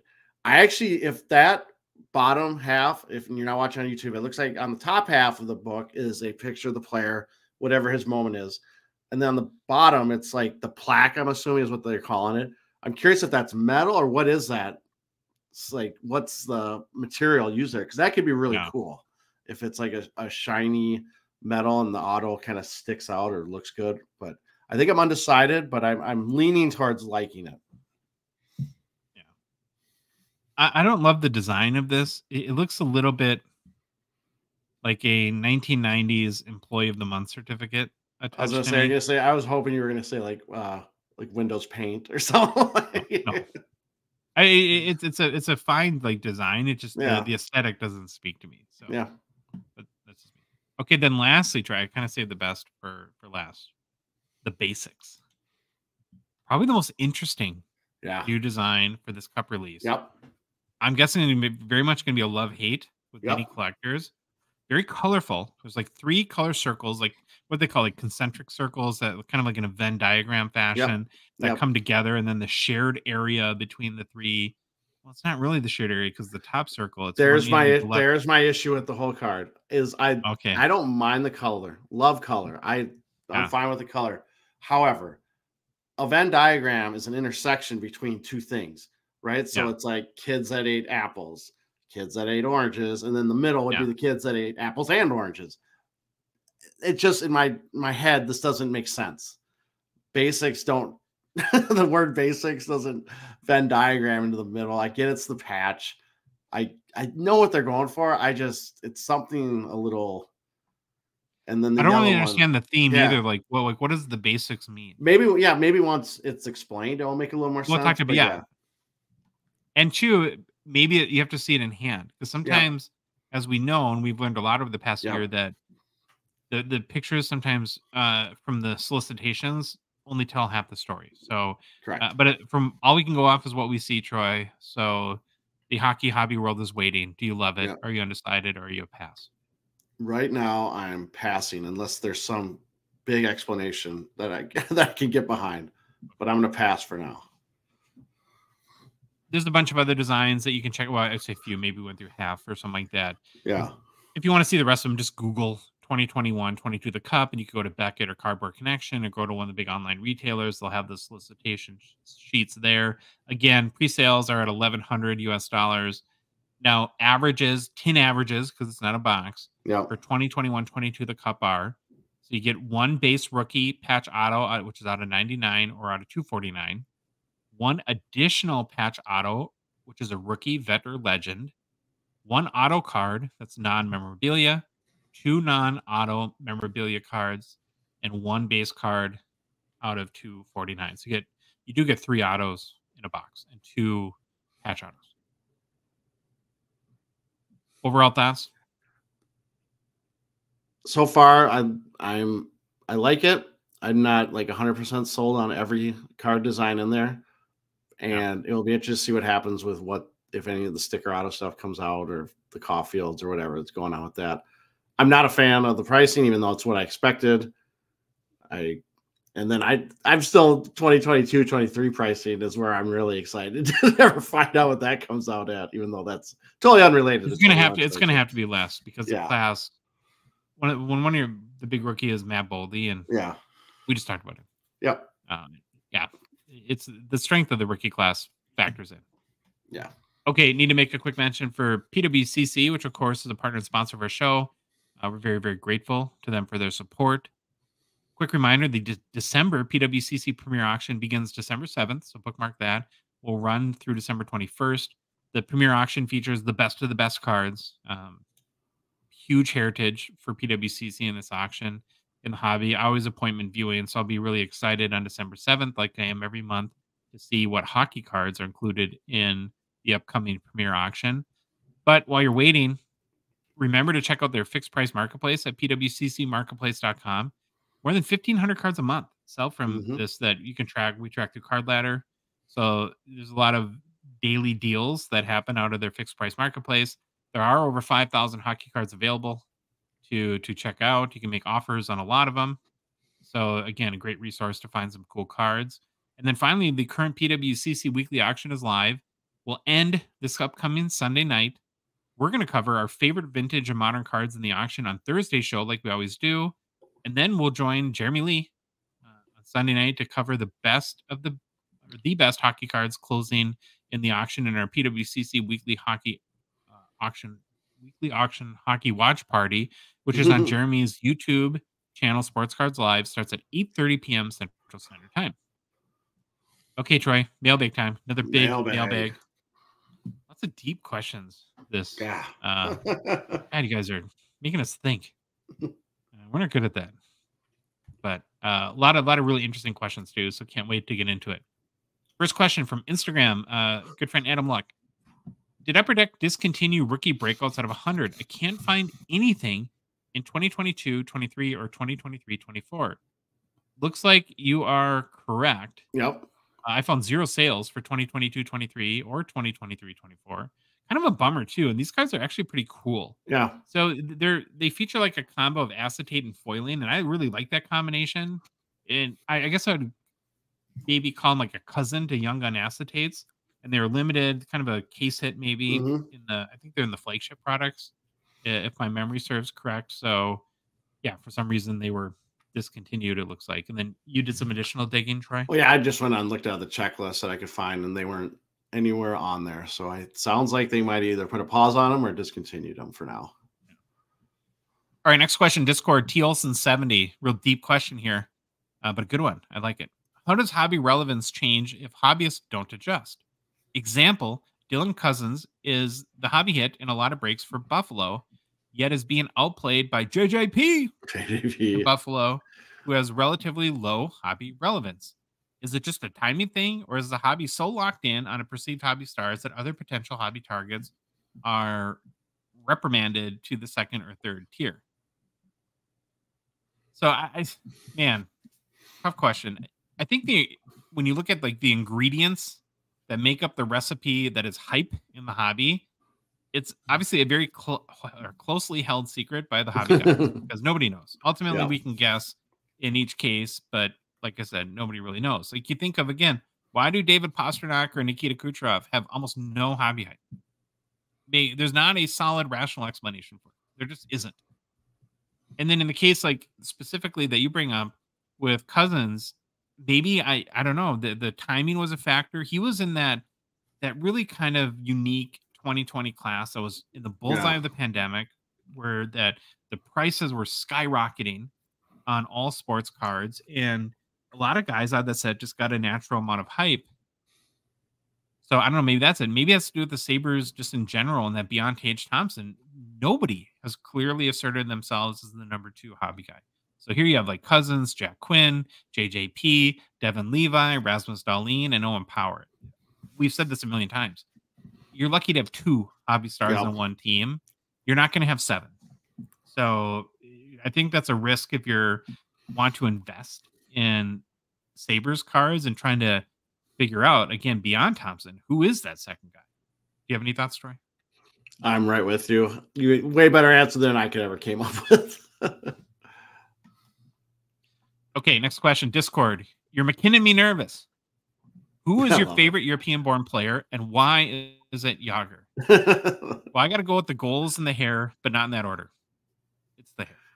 So you're going with Yager, and I'm Pelle Lindbergh all the way. By far, he'll always be my favorite. Is he from Finland or Sweden? Lindbergh was. Oh God, how do I not know this? Off the top of my head, I'm looking at the time. Yeah. It's got to be Sweden. Man. It's got to be Sweden. Let me look. Dun, dun, dun, dun. We might have another Kucherov moment here. Yes, he's Sweden. I knew that. Yes, it's Sweden. I looked it up. All right, next question. Instagram, Distress Clouds. Is it just me, or is Allure not being opened up as much this year? I think it has to do with just the general tonnage of products that have come out in such a short time over the last couple of months that a number of these products are just getting lost in the shuffle. Yeah. No, Allure is a great example. It's not due to us. We open Allure. We like Allure. I love Allure. We opened a lot at the Expo. The Expo. We're getting it really cheap. The other factor might be that 2022-23 rookie class is not very good. Yeah. So I think that makes it a little bit less exciting.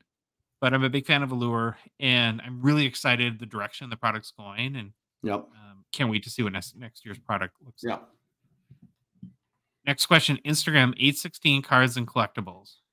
Really, really good question. When you sign up with consignment shop or seller, do you still need to comp all of your cards that you send to them? Like if I wanted to send in 500 plus cards that were all inserts, numbered, auto, jersey, etc., do I need to comp everything I send them before sending? Not sure if it's the same for all consignment sellers or not. Obviously, Slab Sharks is a good resource, but not if you live in the States. I know they're a sponsor, so it's kind of a must-say kind of thing. But what other consignment sellers are convenient for U.S. buyers or sellers? So I actually reached out to Slab Sharks and asked, well, if you're in the U.S., can you still work with them? And you can. You just have to like ship them your cards, and if they're under $200 with $25 declared value, you can ship via to their PO box, via the mail service, or over $200, you should ship via FedEx. So just want to make that clear that you can still work with them in the US if you want your cards in their auctions.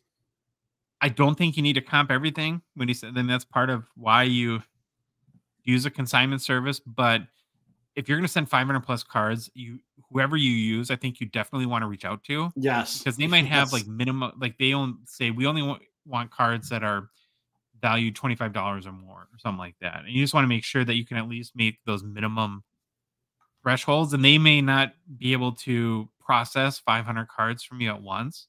So it's a communication thing. Don't just blindly, I think, send them. As far as other options in the US, honestly, Slapsharks is the only, we're not big users of consignment services. I'm not trying to just cater to a sponsor here, although we do really believe that. Well, I mean, you could say PWCC if you want to go the auction route or Vault. Yeah, I mean, that's an auction route. And I know that there's some other consignment services. I just don't have any experience, so I don't know how to make a recommendation. You know what? I think in our Discord, actually, we have a lot of users that use consignments being like their local card shops. They probably have a lot better opinion on this than we do. And then that was going to be my recommendation, is just to reach out, whether through a Discord like ours, or if you're in a Facebook group or on Instagram, kind of solicit people's feedback, and you'll get not only options for you, but you'll get kind of reviews and testimonials from people as well. All right, next question. Instagram, hockey card nostalgia. Okay, so much annual hobby focus is placed on rookies' potential and the resulting investment potential of their cards only going up. Would you be able to take the rough cumulative value of one particular rookie class, say all 50 PSA 10 Young Guns from that year, compare them from a 1 month after release, 1 year after release, 3 years after release, 5 years after release, and 10 years after? While the hobby focuses on value of proven prospects going up, up, up, I would like to see a look at the bigger picture as opposed to individual high sales. When a rookie class is just coming out for a lot of players, is it the hottest it'll ever be? He says this question isn't meant to be a criticism of the show, but just hope collectors can step outside the hype and recognize that a card's value can't go up forever. Thanks, guys. Keep up the great work. So, really great question. Interesting point. I totally kind of get your logic where you're coming from, but honestly, to do that, what you're suggesting for 50 Young Gun PSA 10s would probably take about 20 hours. And so I don't have the time, number one. And secondly, I think we already know the answer. Yeah, And to go back 10 years, then you have the hobby was in a different place. The 2013 Young Guns was so small of a print class that I'm just not sure that you would get the answer you're looking for. But I understand the spirit of what you're talking about. And it's spot on, is that we get swept up in these prospects and we continuously lose sight of the fact that over the long haul, when it comes to, we talked about it with Ovechkin and Crosby, when it comes to lasting value, there's only 4 players that you can at least make a strong case right now that will have lasting hobby values where you could assume 10 years from now that their cards still could go up. That would be Crosby, Ovechkin, McDavid, and maybe Matthews. And then sort of Jack Hughes, but I think it's still very much on the risky side of the spectrum there too, because he's had a few good months to this point. Why do you hate? Why do you hate Connor Bedard? Connor Bedard will always go up no matter what he does. You're right. I just kidding. I apologize. Hockey gods, please forgive. So, yes, and this is going to be a great example of Series 2. You're going to have Bedard, you're going to have Fantilli, Leo Carlson, Pavel Mintyukov. You're going to have a ton of guys are showing a lot of promise right now. You have Nyes, Luke Hughes. We're lucky if you get one long-term hobby-relevant player once every 5 years, maybe once every 7 years. And so it is a big risk if you're one of these people that are dropping $5,000, $6,000, $7,000 on a big like 1/1 RPA or a cup RPA, because at the end of the day, for 19 out of 20 cases, 5 years from now, those values will be worth less. Now, maybe you're doing it because you're a huge fan of the team, you love the player, you want to PC him, you followed him through college or juniors, and you just want the card. And hey, I know it's $5,000 and it'll probably be worth $1,500 5 years from now, but I'm okay with that. Awesome. Go get your card. I actually think we might want to flag this question just for a summer project or something. Maybe this is an off-season thing. It's a very interesting thing. I think we already know the answer, so I don't want to do a bunch of work for already knowing the answer, but it'd be interesting. Yeah, it's really that value curve that we've talked a little bit about before, that spikes right away and then goes down over time, and and then it becomes can that player be an all-time legendary player? Which there's, again, very few. Next question, Discord, JT Hockey. Would love to hear your thoughts on Tag's recent announcement. I've seen a mix of good and bad opinions online. I have mixed opinions, but I'm still a Tag fan, and I'm hoping for them to become the hobby standard in the future. So both Troy and I were caught a little bit off guard on this question because we're like, what happened? Right? It's like, I feel like I live under a rock sometimes. And so I went and looked, and it seems like what they've done is they've introduced a new service level. So they still have their standard service level that grades cards on 1,000-point scale. That we're kind of like, is what Tag has become, I think, known for. Yeah. That's super transparent. You see every little nit and gritty detail on your card. But and they're calling that Tag S now. Yep. Do you remember what the S stands for, or does it stand for anything? Or I can't remember, but Tag S is now like the regular, the service we were used to, right? Yeah, and they've introduced a new service level called Tag X, which is a little bit stripped down. Yeah. It's a 10-point scale and a lot cheaper, frankly, right? Because it's $12 a card, which if I had to guess, this is a move to compete with like PSA and SGC, where there's a lot of competition in the space of grading. There's a lot of price competition. Prices seem to be getting lower and lower. And from what you get with Tag on that 1,000-point scale and all the detail that goes, and I'm sure the manual like checks and balances and all that goes into it, that they probably just can't do it at $12. And so they wanted a little bit of a, like I said, a stripped down version at 10 point. I think you still get a dig report or some sort of report that shows you at least the areas of the card that maybe have issues. So you get still a little bit more transparency than you would get with other grading card companies. But yeah, I think it's a move.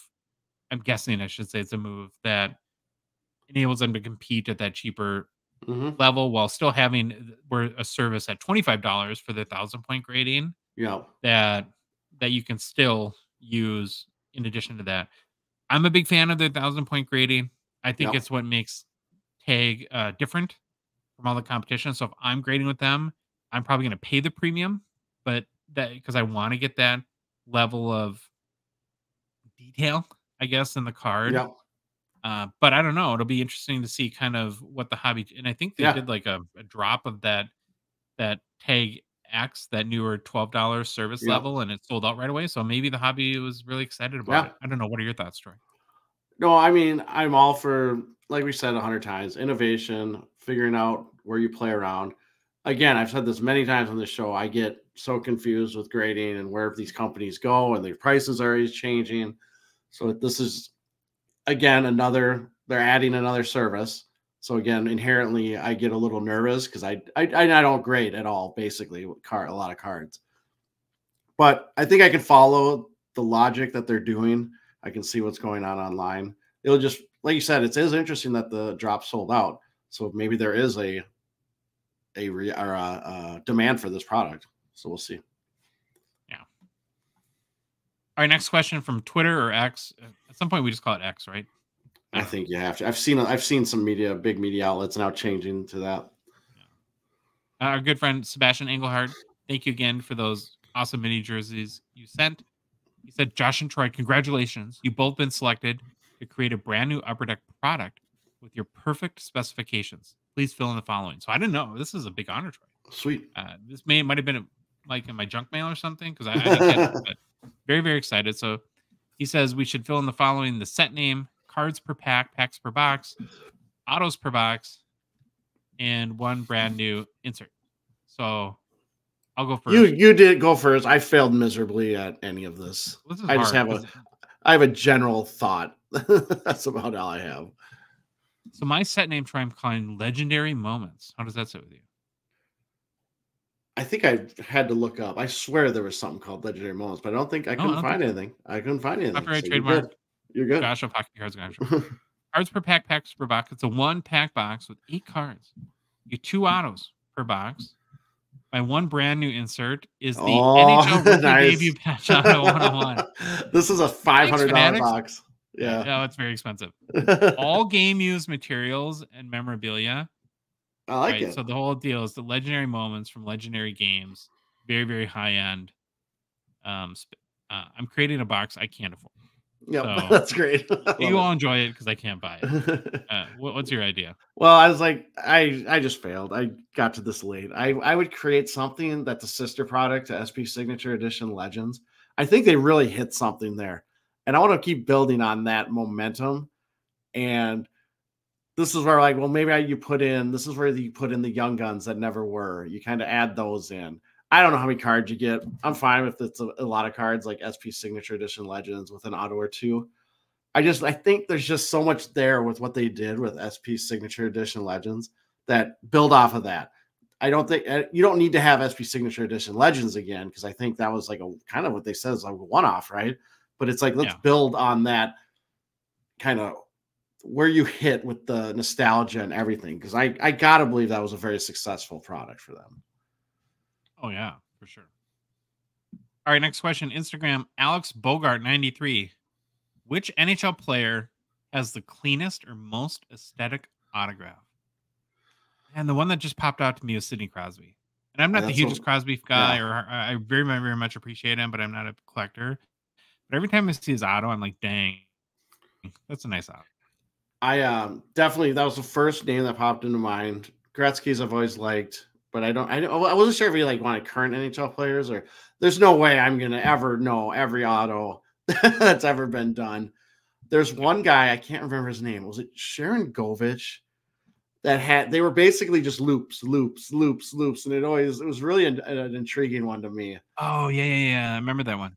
I think I think I might have one. I'd have to look at my database, but I always thought that was kind of interesting. But yes, Crosby's always stood out. Oli Lesfa, or otherwise known as Mario Lemieux. I always thought it's a fun Lemieux. one. Yeah. Oli Lesfa. Facebook, Mike Iyer. What are your first thoughts on 2021-22 the Cup preview picks? Any insert you like better than 2020-21, or maybe a new insert that they added? We talked about this new product releases, so I'll just reiterate. We kind of both like the Rivals dual auto kind of ticket booklets idea. I think that was the one that resonated the most with us.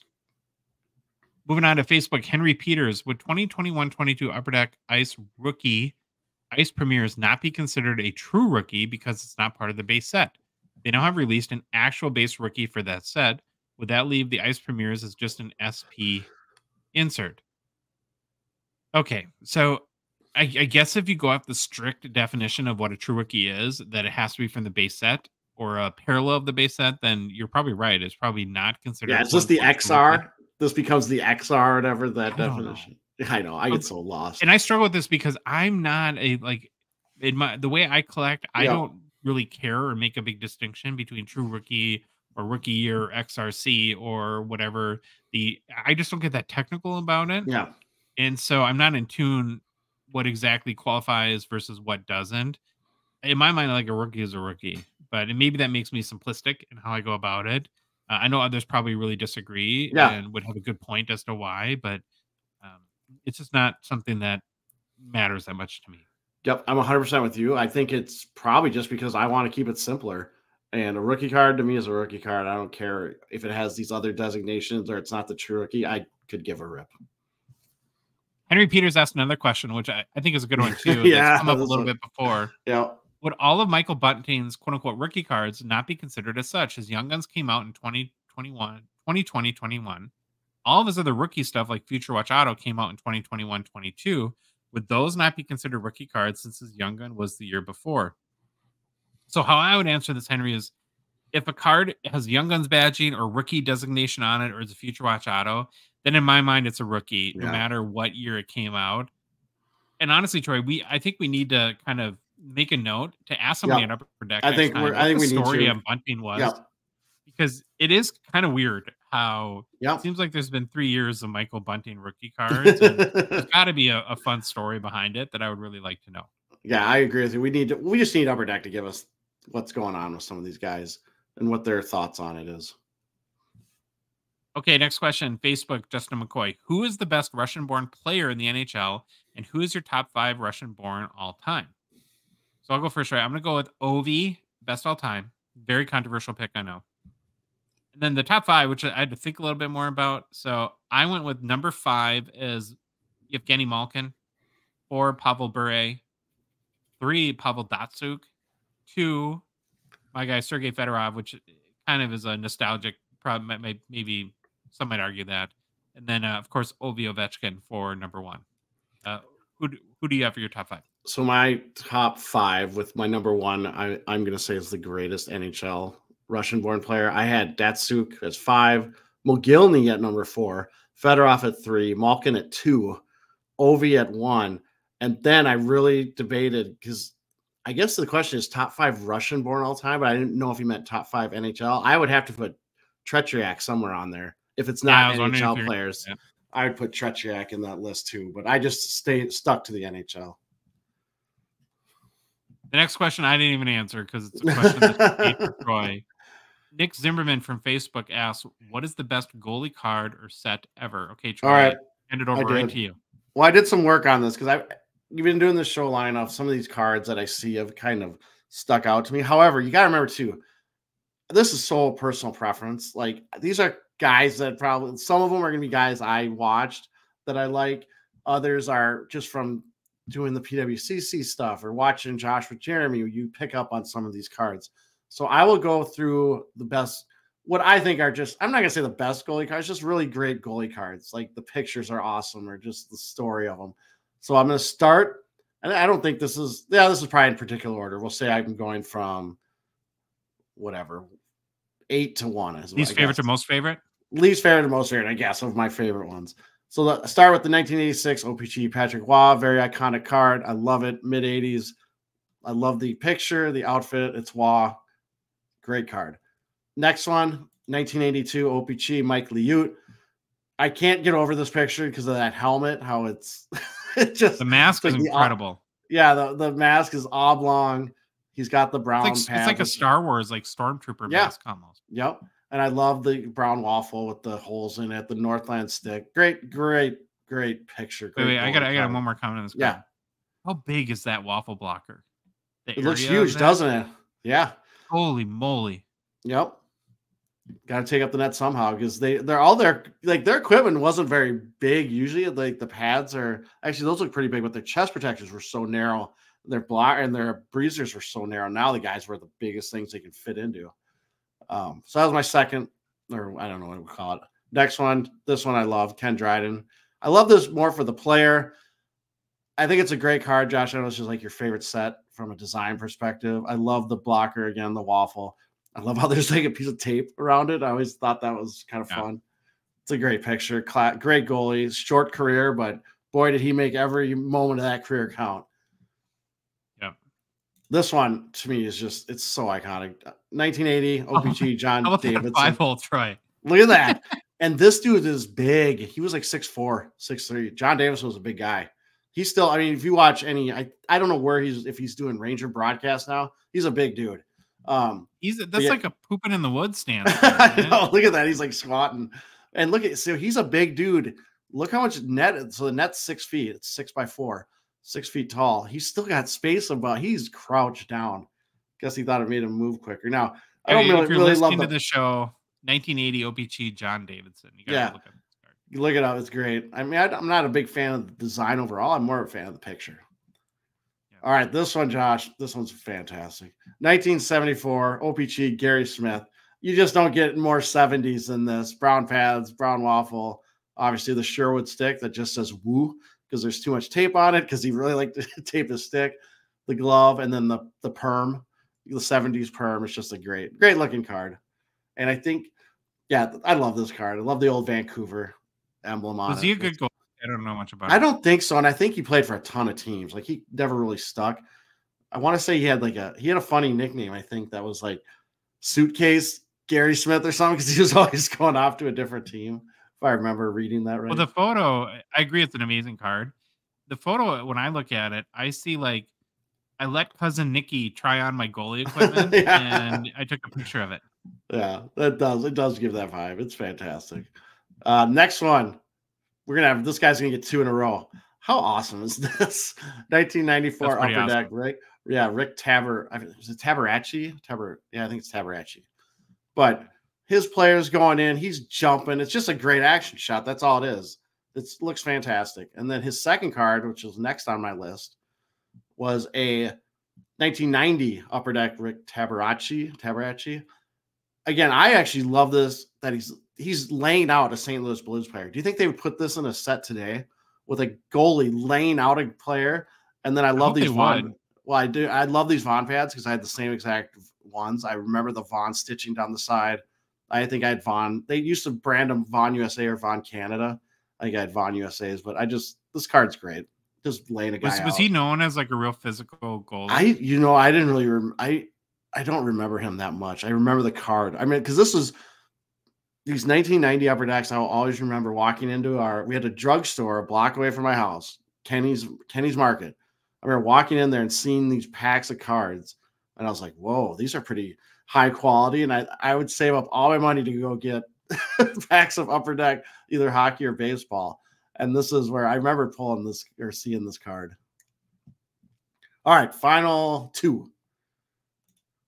1953 Parkhurst, Terry Sawchuk. This is just an awesome card. We've talked about it many times. We've done previews. Limbo goalie.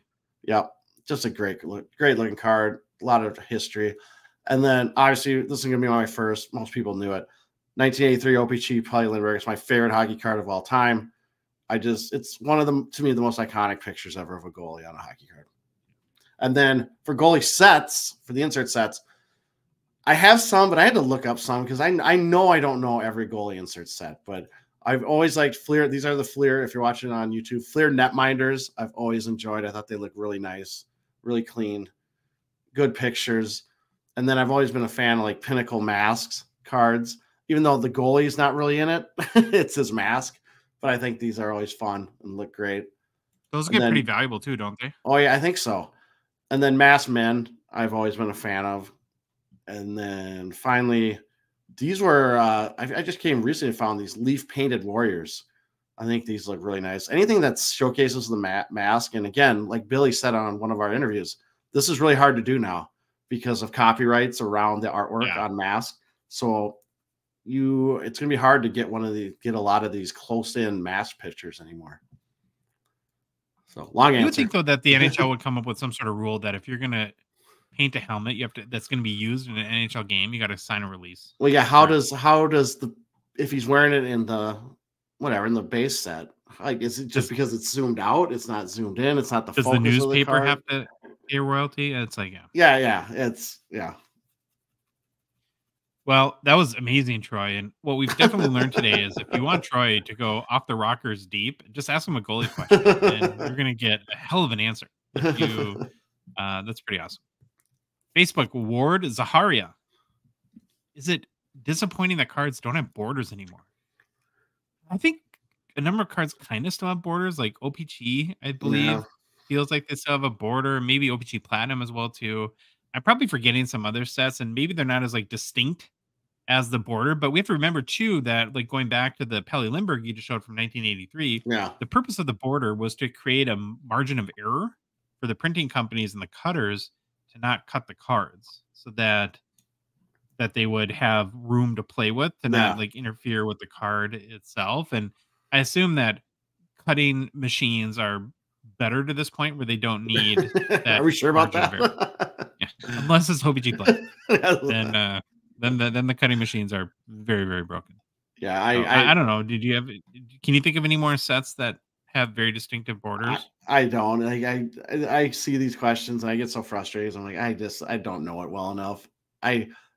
Borders are just a topic doesn't really concern me, I guess, either way, if they have them or don't. I get that sometimes having color on the border, it's really hard to get. Sometimes those have issues with the chipping and the color fading away. What's kind of a cool part to me about this hobby is that after doing 138 of these shows and the hours and hours of research that goes into each one, how we're constantly just flummoxed in what we don't know. So a lot going on in this hobby. Yeah. Ward Zahari had another question is, do you believe 1979 OPG cards were cut with wires? 100%, I believe. I do, and everyone that I've talked to has told me they were, so I hope they were. Yeah. I wonder, is there a conspiracy theory behind this question or what? Wouldn't that be news? Oh, that'd be awesome. Facebook, Eric Herbal. What is your take on what Upper Deck is charging for 2023-24 Series 2?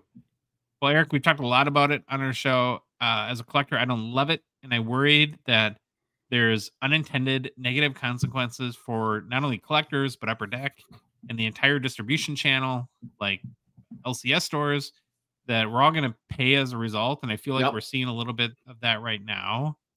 And then just as an observer of the hobby, it's pretty fascinating on that and to see what's going to happen because I have no clue how to predict it. But the super like emotional collector side of me, and I'm not sure this is a fair, but it's just how I feel, is that it feels in some ways like a punishment to all the collectors that have supported this hobby and are excited about this rookie. And it's like, oh, great. Now you're going to triple what the boxes cost.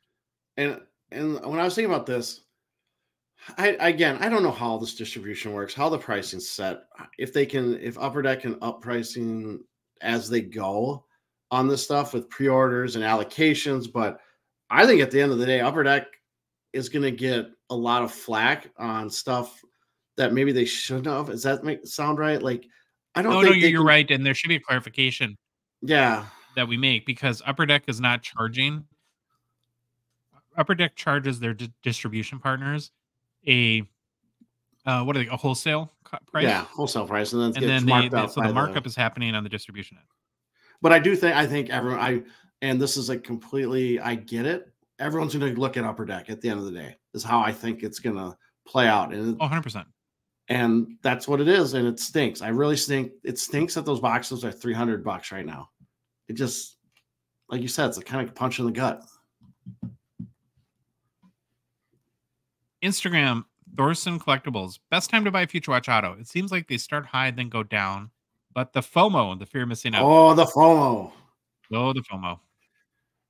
So I think you have to look at this two ways. For the out of $9.99, like the base Future Watch Autos, yep. You're 100% right. They normally spike right out of the gate. But then, 6 months down the road, unless the player completely goes off, they're a lot cheaper. And that's almost true with like Young Guns or any set, is that you're going to pay the most right away, and then it's no longer the shiny new object that has everybody's attention, and the prices go down.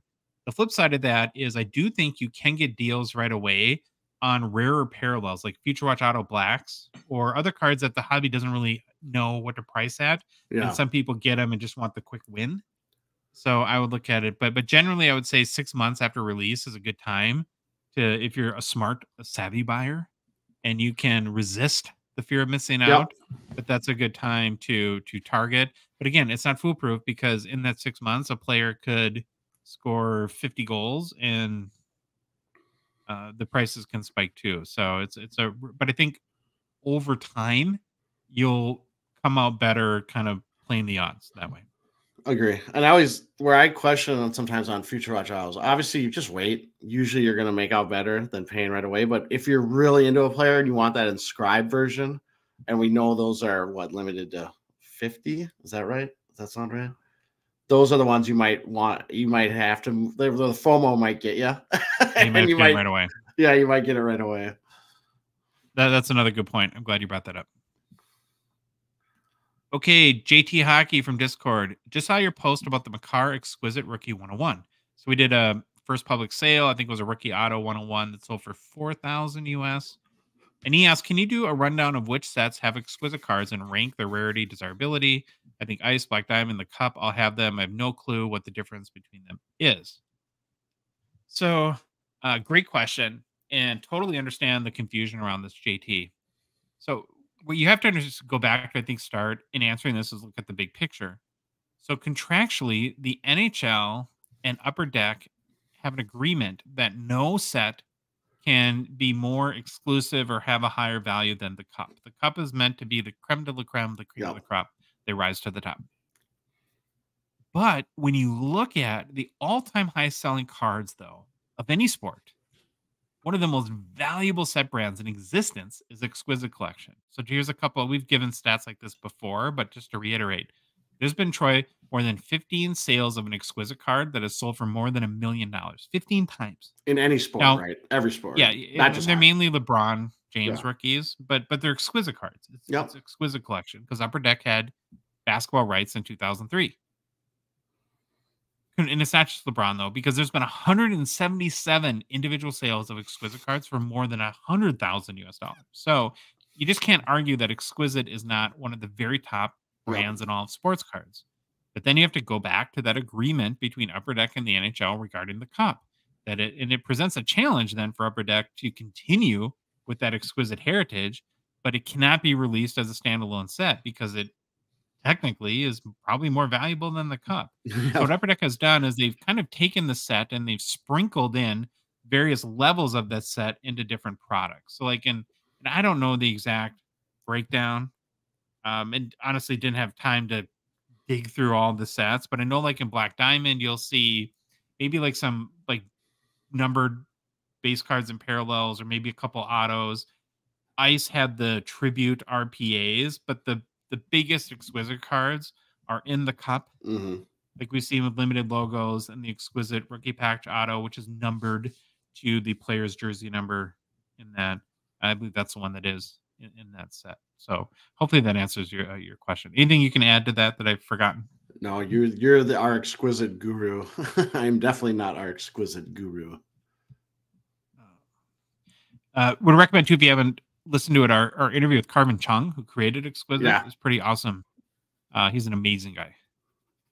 Last question, Troy. Another one right for you from Discord. MKE Breaks. He says, question for Troy. If you didn't PC Pecorine, who would you and why? Great question. So I do PC some other players. I'm not only Pekka exclusively. I definitely don't collect them to the extent of Pekka, but again, I've mentioned Pelle Lindbergh. I'm always going to be a Pelle Lindbergh fan. Obviously, he didn't Can I play ask that you a question long. about him? Yeah. Is it that there just hardly is any options to collect his cards? And he doesn't have a lot of cards, but you're asking why I collect them? Like, why did I like? No, like why you don't collect them more? Because it's yeah, like and I'm very picky. Like, I'm not a completionist collector. I don't need every single card that's ever been produced of a guy PC. Yeah. I just want cards I like of that person, and I will go out of my way to find them. But yeah, with Pelle, it's just there's not a lot of cards of him, and you tend to see the same image over and over, and so that kind of gets disappointing. Again, Mike Bossy, I've always liked. I have a small Bossy collection. Any North Star or Wild player, but if I had to like pick new players, maybe I would have went down the route of some of the goalies I really loved watching in the 80s. And I'm not opposed to collecting them. I don't go out of my way. But I would think like Ron Hextall, I absolutely loved. Pete Peters, Tom Barrasso, any of those 80s, early 90s goalies, they're right in my wheelhouse. I love them all. So that's why. Just nostalgia and being a kid and being a goalie. All right, man. We're done with mailbag. Awesome questions. You made us work, guys, this one. But keep it up. On to personal pickups, and we're big, fat losers. Nothing. Because 0. It's so hard with this show and life and travel and Thanksgiving. I can just sit here and pull up random cards that I've had sitting here forever. Like, here, Pekka. And... Yeah. Yeah. So, but want to try to carve out time to be a collector too, because it stinks. It's not just having content for the show. It's like, hey, we actually like doing this too. So yeah, hopefully next week will be a different story for next show. But that's it for Monday. If you like the episode, please leave a rating review on Apple, Spotify, whatever podcast app you listen to us on. If you love the show, you want to support us, you want to chat with us every day in the Hockey Cards Gongshow Discord server, please consider a $5 a month donation. Join our on a $1.99 support level tier on Patreon. Link is in the show description. If you're listening to us on a podcast app or in the description in YouTube, within our Instagram profile, in our Linktree or TikTok profile, you go to our website, hockeycardsgongshow.com, click on the Become a Patron link, or go to Patreon directly, Patreon, and search for Hockey Cards Gongshow. We are on social media, so follow us on Instagram, Facebook, TikTok, Twitter, and YouTube. And Troy, the Hockey Cards Gongshow podcast is a production of Dollar Box Ventures, LLC. Have an awesome Cyber Monday, I guess. Maybe find some sweet deals out there, and we'll chat with you on Thursday.